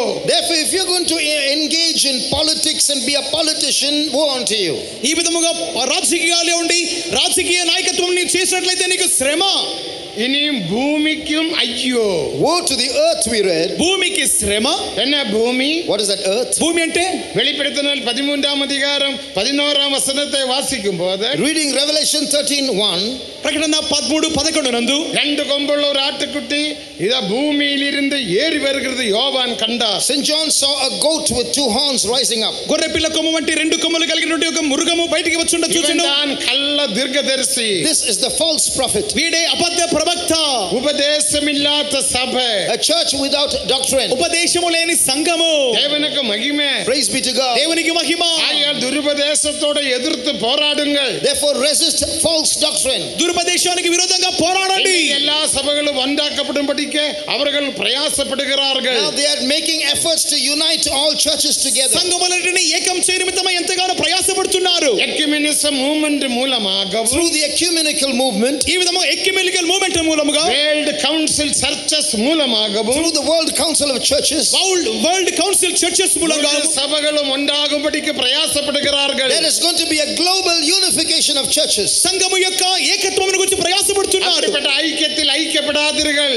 Don't join with such institutions. సిద్ధాంతాలతో ఏకం చెందవద్దు. ஒருவேளை உனக்கு பணம் கிடைக்கலாம், Maybe you can get some money ఒకవేళ నీకు డబ్బు దొరకచ్చు, ஒருவேளை உனக்கு வேலை கிடைக்கலாம், or get a job, ఒకవేళ నీకు పని దొరకచ్చు, ஒருவேளை உன் பிள்ளைகளுக்கு வேலை கொடுக்கலாம், ஃபீஸ் கொடுக்கலாம், or maybe your children will be paid their fees, they may get a job. ఒకవేళ నీ పిల్లలకు ఉద్యోగం దొరకచ్చు, ఫీజు కట్టుకోవచ్చు. அந்த வேலையும் வேண்டாம், பணமும் வேண்டாம். You don't need that job or that money. ఆ ఉద్యోగము వద్దు, ధనము వద్దు. பூமிக்கு ஐயோ. Woe unto the earth. భూమికి శ్రమ. ஆகையால் சியோன் ஆகும்படி, எருசலேம் ஆகும்படி தேவன் நம்மை அழைத்தார். God has called you to be Zion and Jerusalem. సియోను గారు యెరూషలేము గారు నిమిత్తమై పిలుచుచున్నాడు. நமது தேவன் ஆசீர்வதிக்கும் தேவன். Our God is a God of blessing. మన దేవుడు ఆశీర్వదించువారు. சியோனிலிருந்து உன்னை ஆசீர்வதிப்பேன். I will bless you out of Zion. సియోను నుండి నిన్ను ఆశీర్వదించుదును. நீ என்னை துதியுங்கள். Praise me. నన్ను స్తుతించుడి. கர்த்தரை நான் காலத்திலும் ஸ்தோத்திரிப்பேன். அவரை துதிக்கும் துதி என் வாயில் இருக்கும். I will bless the Lord at all times. His praise shall continually be in my mouth. నా దేవుని ఎల్లప్పుడూ స్తుతించును. ఎల్ల వేళలందు ఆయన స్తుతి నా నోట ఉండును.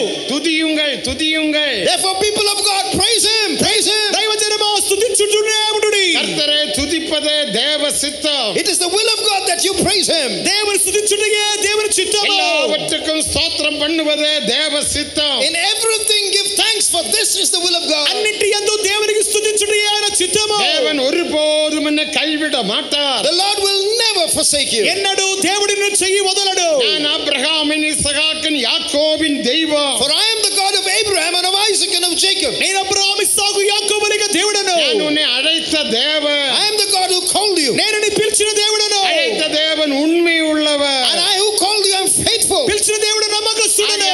அரசியல் போய் கொடி காட்டாதீர்கள், பிடிக்காதீர்கள். Therefore don't hold flags in politics. కావున పార్టీలైన జెండాలు పట్టుకోవద్దు. யூனியனிலே president ஆகாதீர்கள். Don't become the president of the union. సంఘమిక అధ్యక్షులుగా మారొద్దు. யாராவது இருந்தால் இப்போது விலகிக் கொள்ளுங்கள். If someone has already become that, come away. అటువంటి అధ్యక్ష పదవులు ఉన్నట్లయితే వదిలేయండి. அரசியல் வேண்டாம். We don't need politics. మనకు రాజకీయాలు వద్దు. அரசியலுக்காக நாம் ஜெபிப்போமாக. But we can pray for politics. రాజకీయాల కొరకు ప్రార్థిద్దాం. தேசத்துக்காக நாம் ஜெபிப்போம். We will pray for the country. దేశం కొరకు ప్రార్థిద్దాం. தேசமானது அழிந்து போகாதபடிக்கு திறப்பில் நிற்கவும் சுவரை அடைக்கவும் தக்கதாக ஒரு மனுஷனை தேடினார். I sought for a man to make up the hedge, to stop the gap, so that the land may not be destroyed. బంతలైన బండ సందులను తిట్టపరచు నిమిత్తమై ఒక మనిషిని వెతికి ఉన్నాను. தேசத்துக்காக ஜெபியுங்கள். Pray for the country. దేశం కొరకు ప్రార్థించుడి. வேண்டுதல் ஜெபம் செய்கிறவன் இல்லை என்று தேவன் ஆச்சரியப்பட்டார். God marveled because there was no intercessor. విజ్ఞాపన ప్రార్థన చేయువారు లేరే అని చెప్పి దేవుడు ఆశ్చర్యపడుతున్నాడు. நம்முடைய ராஜாக்களுக்காக நம்முடைய அதிகாரிகளுக்காக நாம் ஜெபிப்போமாக. Let us pray for our kings, for our presidents, for those who are in authority. అనేక రాజుల కొరకు, అధికారుల కొరకు, అధ్యక్షుల కొరకు ప్రార్థించుదాము. அடுத்த எலெக்ஷனுக்காக ஜெபிப்போமாக. Let us pray for our elections. రాబోయే ఎన్నికల కొరకు ప్రార్థిద్దాం. மத சார்பற்ற அரசாங்கம் வரட்டும். Let us pray for a secular government. లౌకికపరమైనటువంటి రాజ్యం రావాలి. எல்லா ஜனங்களையும் ஒன்றாக காணக்கூடிய ஒரு அரசாங்கம் வரட்டும். Let a government emerge that will engage in national integration. అందరి జనాలను సమానంగా చూసే ఒక ప్రభుత్వ పాలన రావనివ్వండి. அரசாங்கத்துக்காக கரங்களை உயர்த்தி எல்லாரும் ஸ்தோத்திரம் பண்ணுங்க. Even now for such a government, let's lift up our hands and praise God. అట్టి ప్రభుత్వం నిమిత్తమై అందరము కలిసి చేతులపై స్తోత్రించుదాము. సమాధానముள்ள அரசாங்கம் எழும்பட்டும். For a peaceful government. సమాధానం కలిగిన ప్రభుత్వము. எல்லாரும் வாய் திறந்து ஸ்தோத்திரம் பண்ணுங்க. Open your mouth. Open your mouth and praise గట్టిగా God. స్తోత్రించండి. Thank you, Jesus. Thank you, Jesus. ஆமென். நீங்க ஸ்தோத்திரம் செய்தால் போதும். You just have to praise God enough. స్తోత్రం మాత్రం చేస్తే చాలును. 8 வருஷமாக சென்னை பட்டணத்தில் தண்ணீர் பஞ்சம் இல்லை.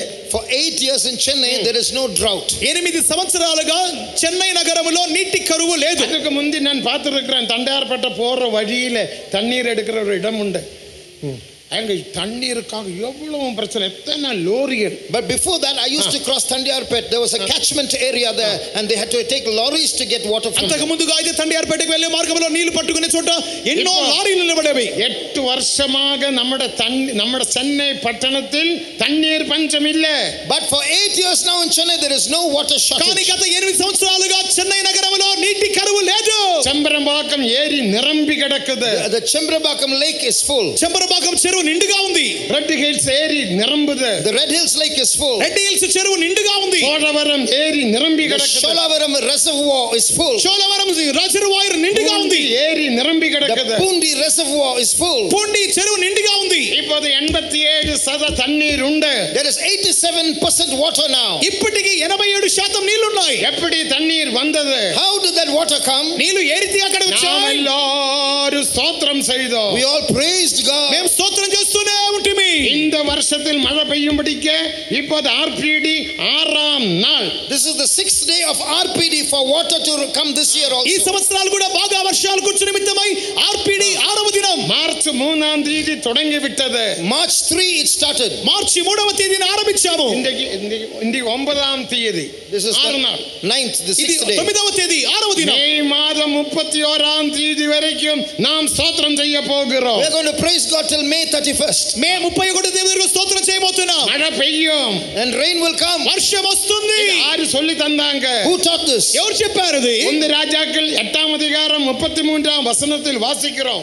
We read it in 1 Kings 8:33. మొదటి రాజులు 8:33 నందు சாலமோன் தேவனுக்கு ஒரு ஆலயம் கட்டி Solomon built a temple for God. సొలొమోను దేవునికి ఆలయం அதற்கு కట్టి முன்னால முழங்கால் படியிட்டு and then he knelt before God, దాని ఎదుట మోకరించి வானத்துக்கு நேராக கரங்களை விரித்து lifted up his hands toward the God of heaven. ఆకాశం వైపుగా చేతులు చాపి ஆண்டவரே தேசத்துக்கு மழை தேவை என்று சொல்லி அவர் ஸ்தோத்திரம் செய்தார். He said, Lord, the land needs heaven, rain, and praise God. దేవా ఈ దేశానికి వర్షం కావాలని ప్రార్థించాను.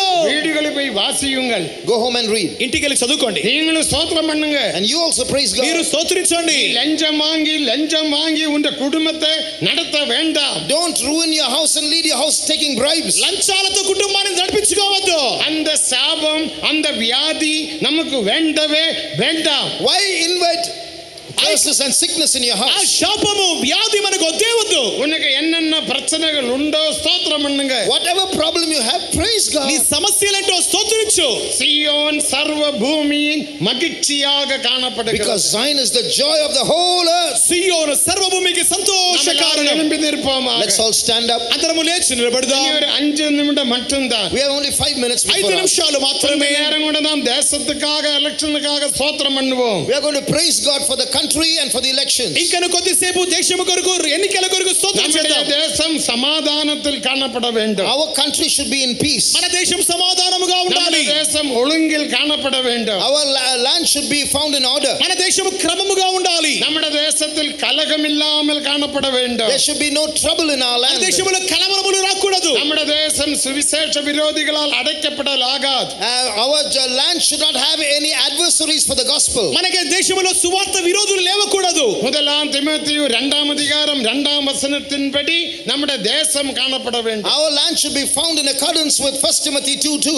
మొదటి తిమోతి 2:2 ప్రకారముగా మన దేశం కనపడాలి. அதற்காக அதிகாரிகளுக்காக ராஜாக்களுக்காக ஸ்தோத்திரம் பண்ணுவோம். Therefore let us praise for kings and all those who are in authority. రాజుల కొరకు అధికారుల కొరకు స్తోత్రించుదాము. அதோட இந்த வருடத்தில் மழையும் பெய்ய வேண்டும். At the same time it should rain this year ఈ also. సంవత్సరంలో కూడా వర్షం కురవాలి. எல்லா ஏரிகள் நிரம்ப வேண்டும். All the reservoirs should be full. ఆనకట్టలని ఉండాలి. எழுத்தின்படியுள்ள மழைக்காக எல்லாரும் கரங்களை உயர்த்தி 100 ஸ்தோத்திரம் பண்ணுங்க. For literal rain, let's offer 100 praises to God. భౌతికమైన వర్షం కొరకు 100 స్తోత్రాలు చెల్లించుదాము. சத்தம் உயர்த்தி பண்ணுங்கள். ஸ்தோத்திரம் ஸ்தோத்திரம் ஸ்தோத்திரம் ஸ்தோத்திரம்.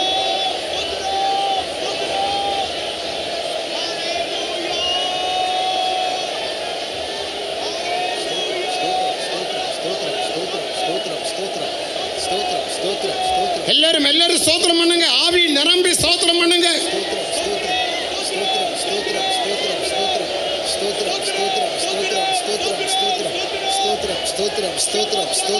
போற்றிடுவீர் தேவ அன்பினைய சுத்தரும்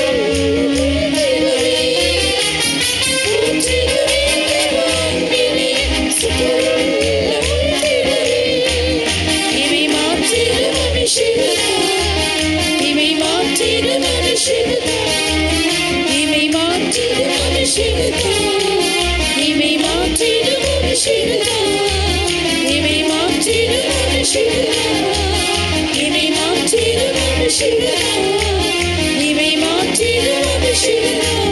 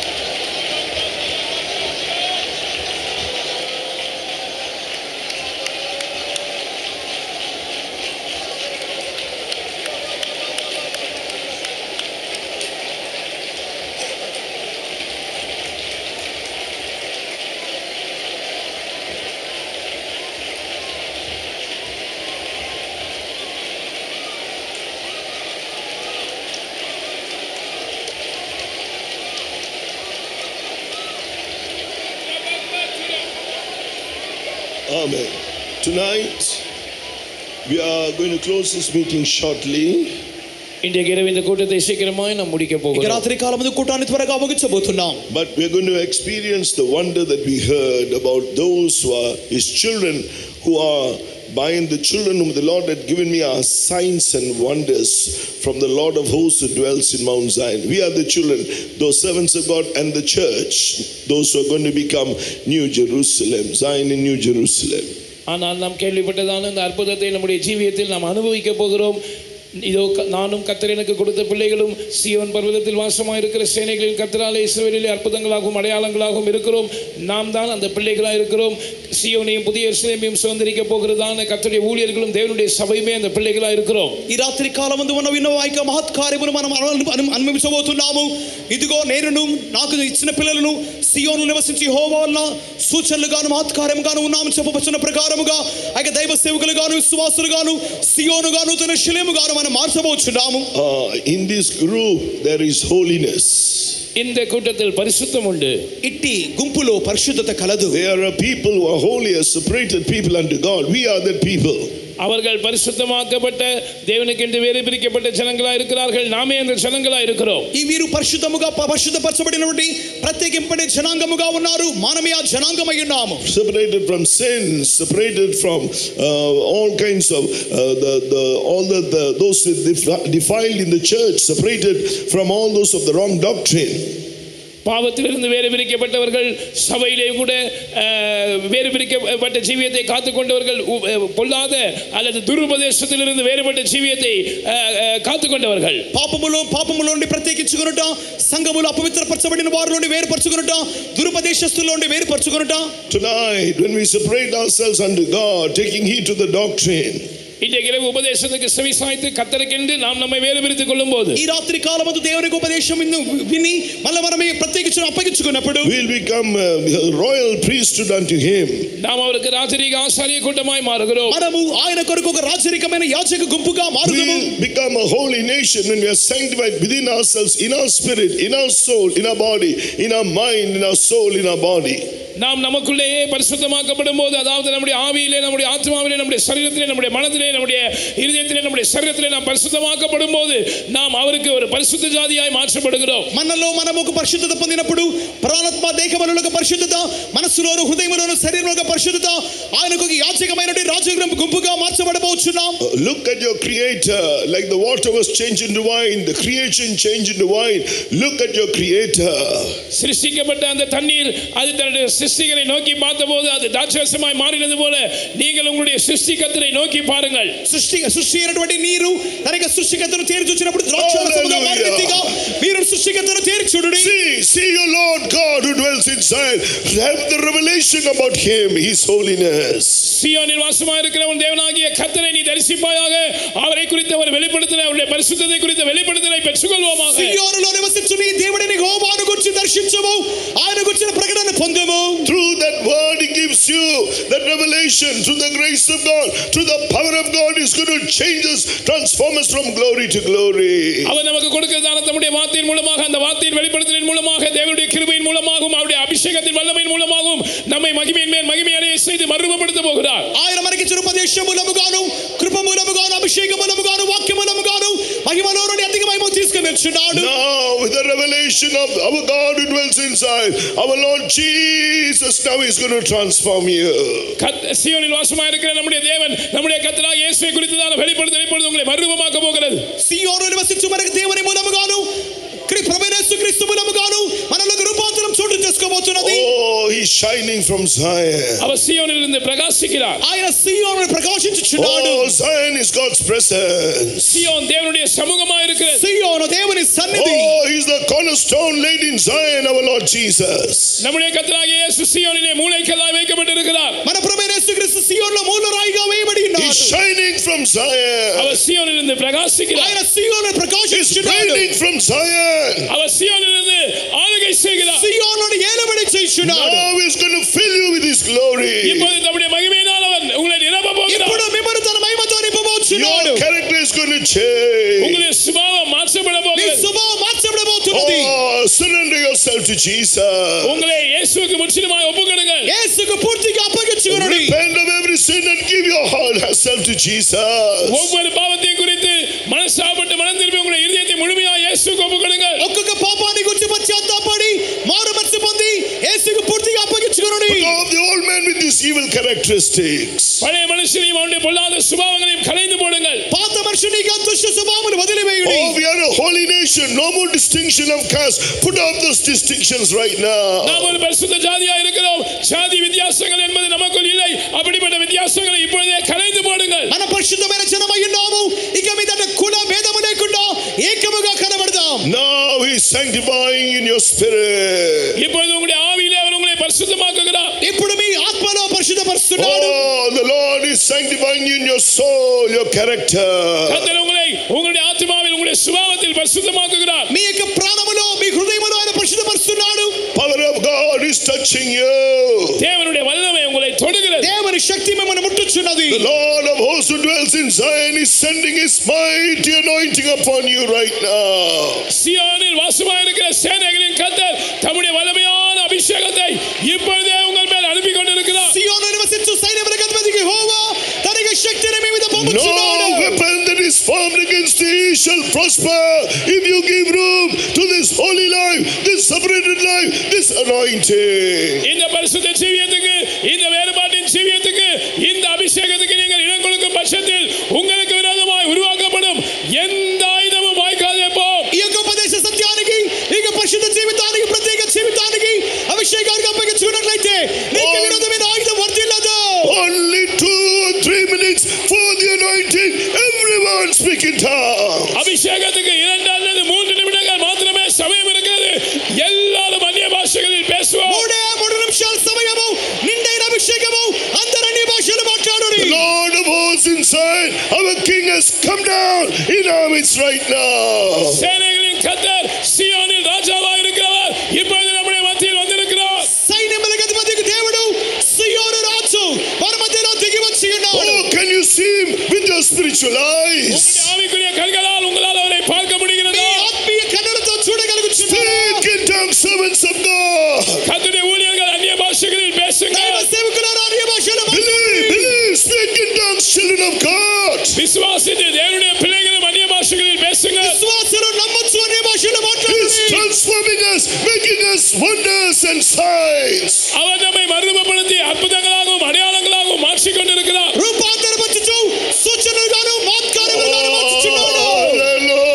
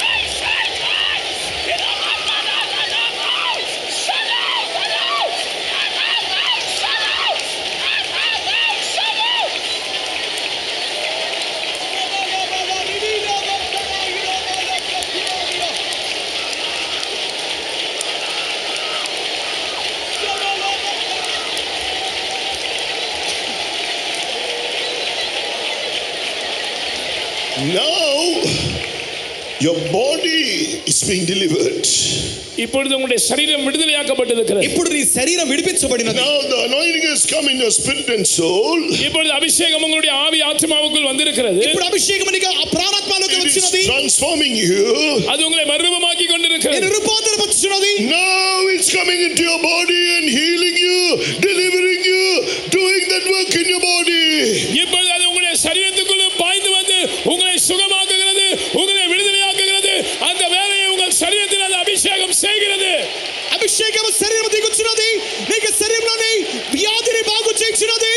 అది నీలో క్రియ జరిగించుచున్నది. It is real. How you know when the anointing comes upon you, it is being done. Believe. இது உண்மை, இது சத்தியம் என்று எப்படி உங்களுக்கு தெரியும்? அபிஷேகம் உங்கள் மேல் இறங்கி வரும்போது அந்த வேலை முடிந்தது. விசுவாசியுங்கள். ఇది నిజం. ఏ రీతిగా తెలియను? అభిషేకం దిగుచున్నప్పుడు నీలో క్రియ జరిగించును. విశ్వసించి అన్య భాషలో మాట్లాడుడి. The Lord of hosts is making you His signs and wonders. You just give room to the anointing. சேனைகளின் கர்த்தர் உங்களை தம்முடைய அற்புதங்களாகவும் அடையாளங்களாகவும் மாற்றிக் கொண்டிருக்கிறார். நீங்கள் அபிஷேகத்துக்கு இடம் கொடுத்தால் போதும். సైన్యములకు అధిపతి దేవుడు సూచనలు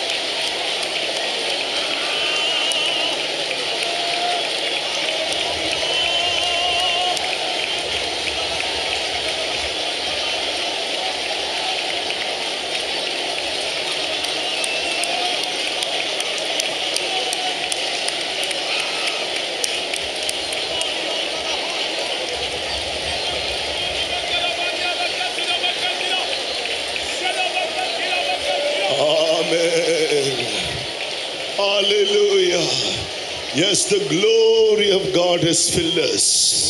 ஆம், தேவ மகிமை நம்மை நிரப்பி இருக்கிறது. దేవుని మహిమ మనల్ని నింపినది. Transformation in our spirit, aspects, in our mind, in all the aspects of our spirit. நம்முடைய ஆவியிலே, நம்முடைய மனதின் எல்லா அம்சங்களிலும், ஆவியின் எல்லா அம்சங்களிலும் மறுரூபத்தை அது கொண்டு வந்திருக்கிறது. మనకి ఆత్మలోని మనస్సులోని ప్రతి అంశములలోనూ అది చోటు చేసుకొనుచున్నది. Transformation in our soul. நம்முடைய ஆத்மாவில் மறுரூபத்தை அது கொண்டு வந்திருக்கிறது. మన ప్రాణములోని రూపాంతరం చూచున్నది. Oh, he has changed us from glory to glory. அது நம்மை மகிமையிலிருந்து மகிமையடைய செய்து மறுரூபமாக்கி இருக்கிறது. మహిమలోని మహిమకు తీసుకొని వెళ్ళి రూపాంతరపరుచున్నది. When we go through sufferings, we will rejoice. நாம் பாடுகளிலூடாய் கடந்து போகும்போது நாம் களிகூர்ந்து மகிழ்வோம். శ్రమల గుండా వెలుచున్నప్పుడు సంతోషించబోచున్నాం. Because of this transformation within us, oh, and we will go from glory to glory, shall we praise God. நமக்குள்ளே நிகழ்ந்த இந்த மறுரூபத்தின் நிமித்தமாய் நாம் மகிமையின் மேல் மகிமையடைய போகிறோம். அதற்காக நாம் கர்த்தரை ஸ்தோத்திரிப்போம். మనము ఆయన రూపాంతరం పొంది అయ్యో పొందబోచున్నాం కావున దేవుని స్తోత్రించుదాము.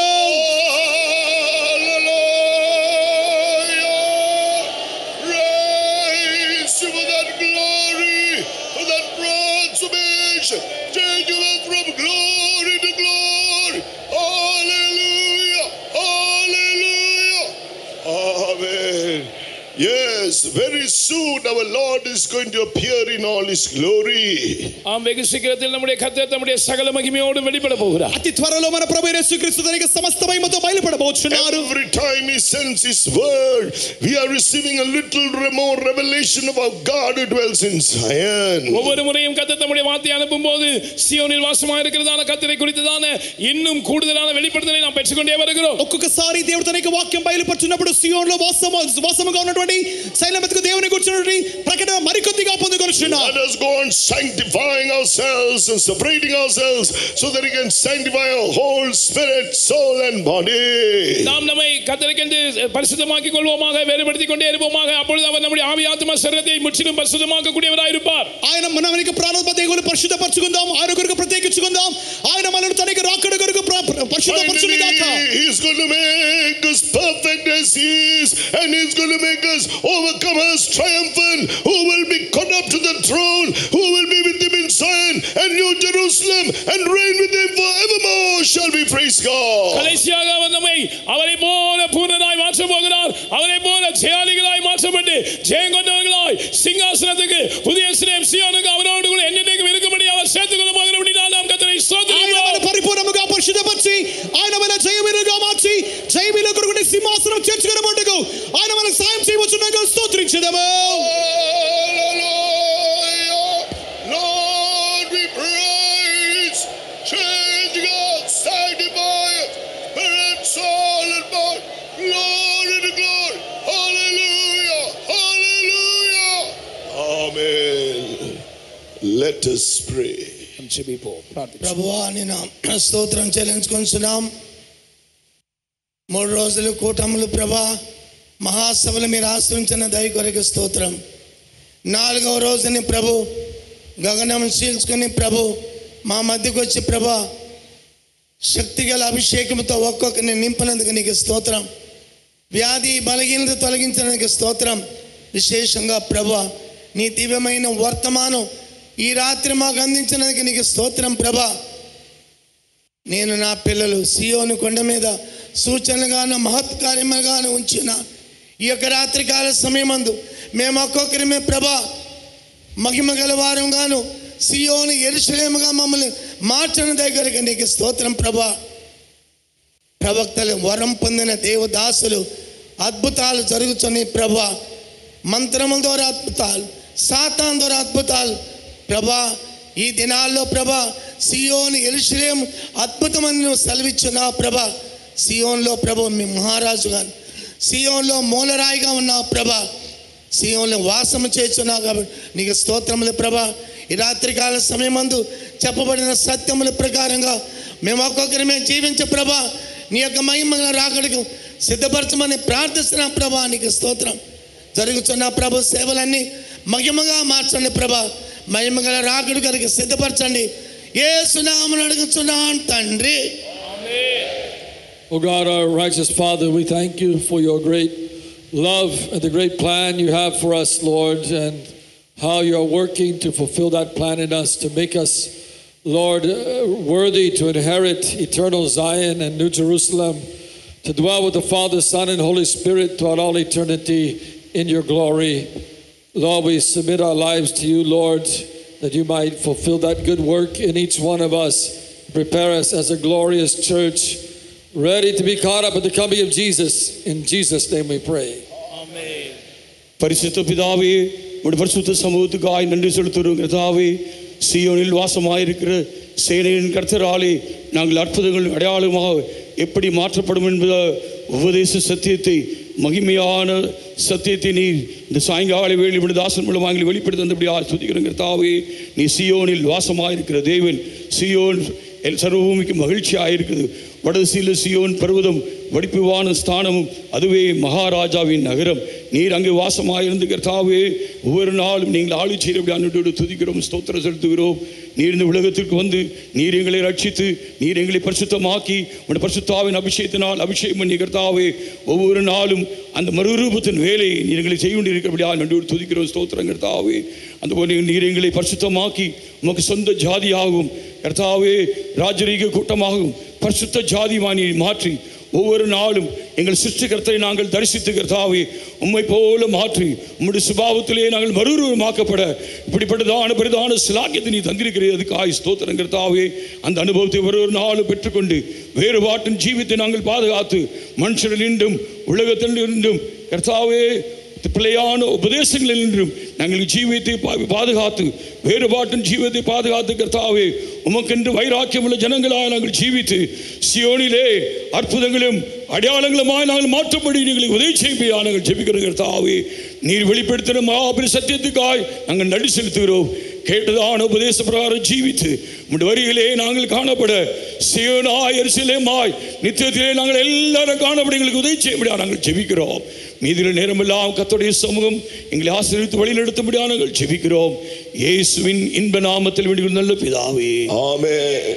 Now may the grace of our Lord Jesus Christ, the love of God the Father, and the sweet communion of the Holy Spirit rest and abide with each and every one of us until Jesus appears in all his glory. Amen. Hallelujah.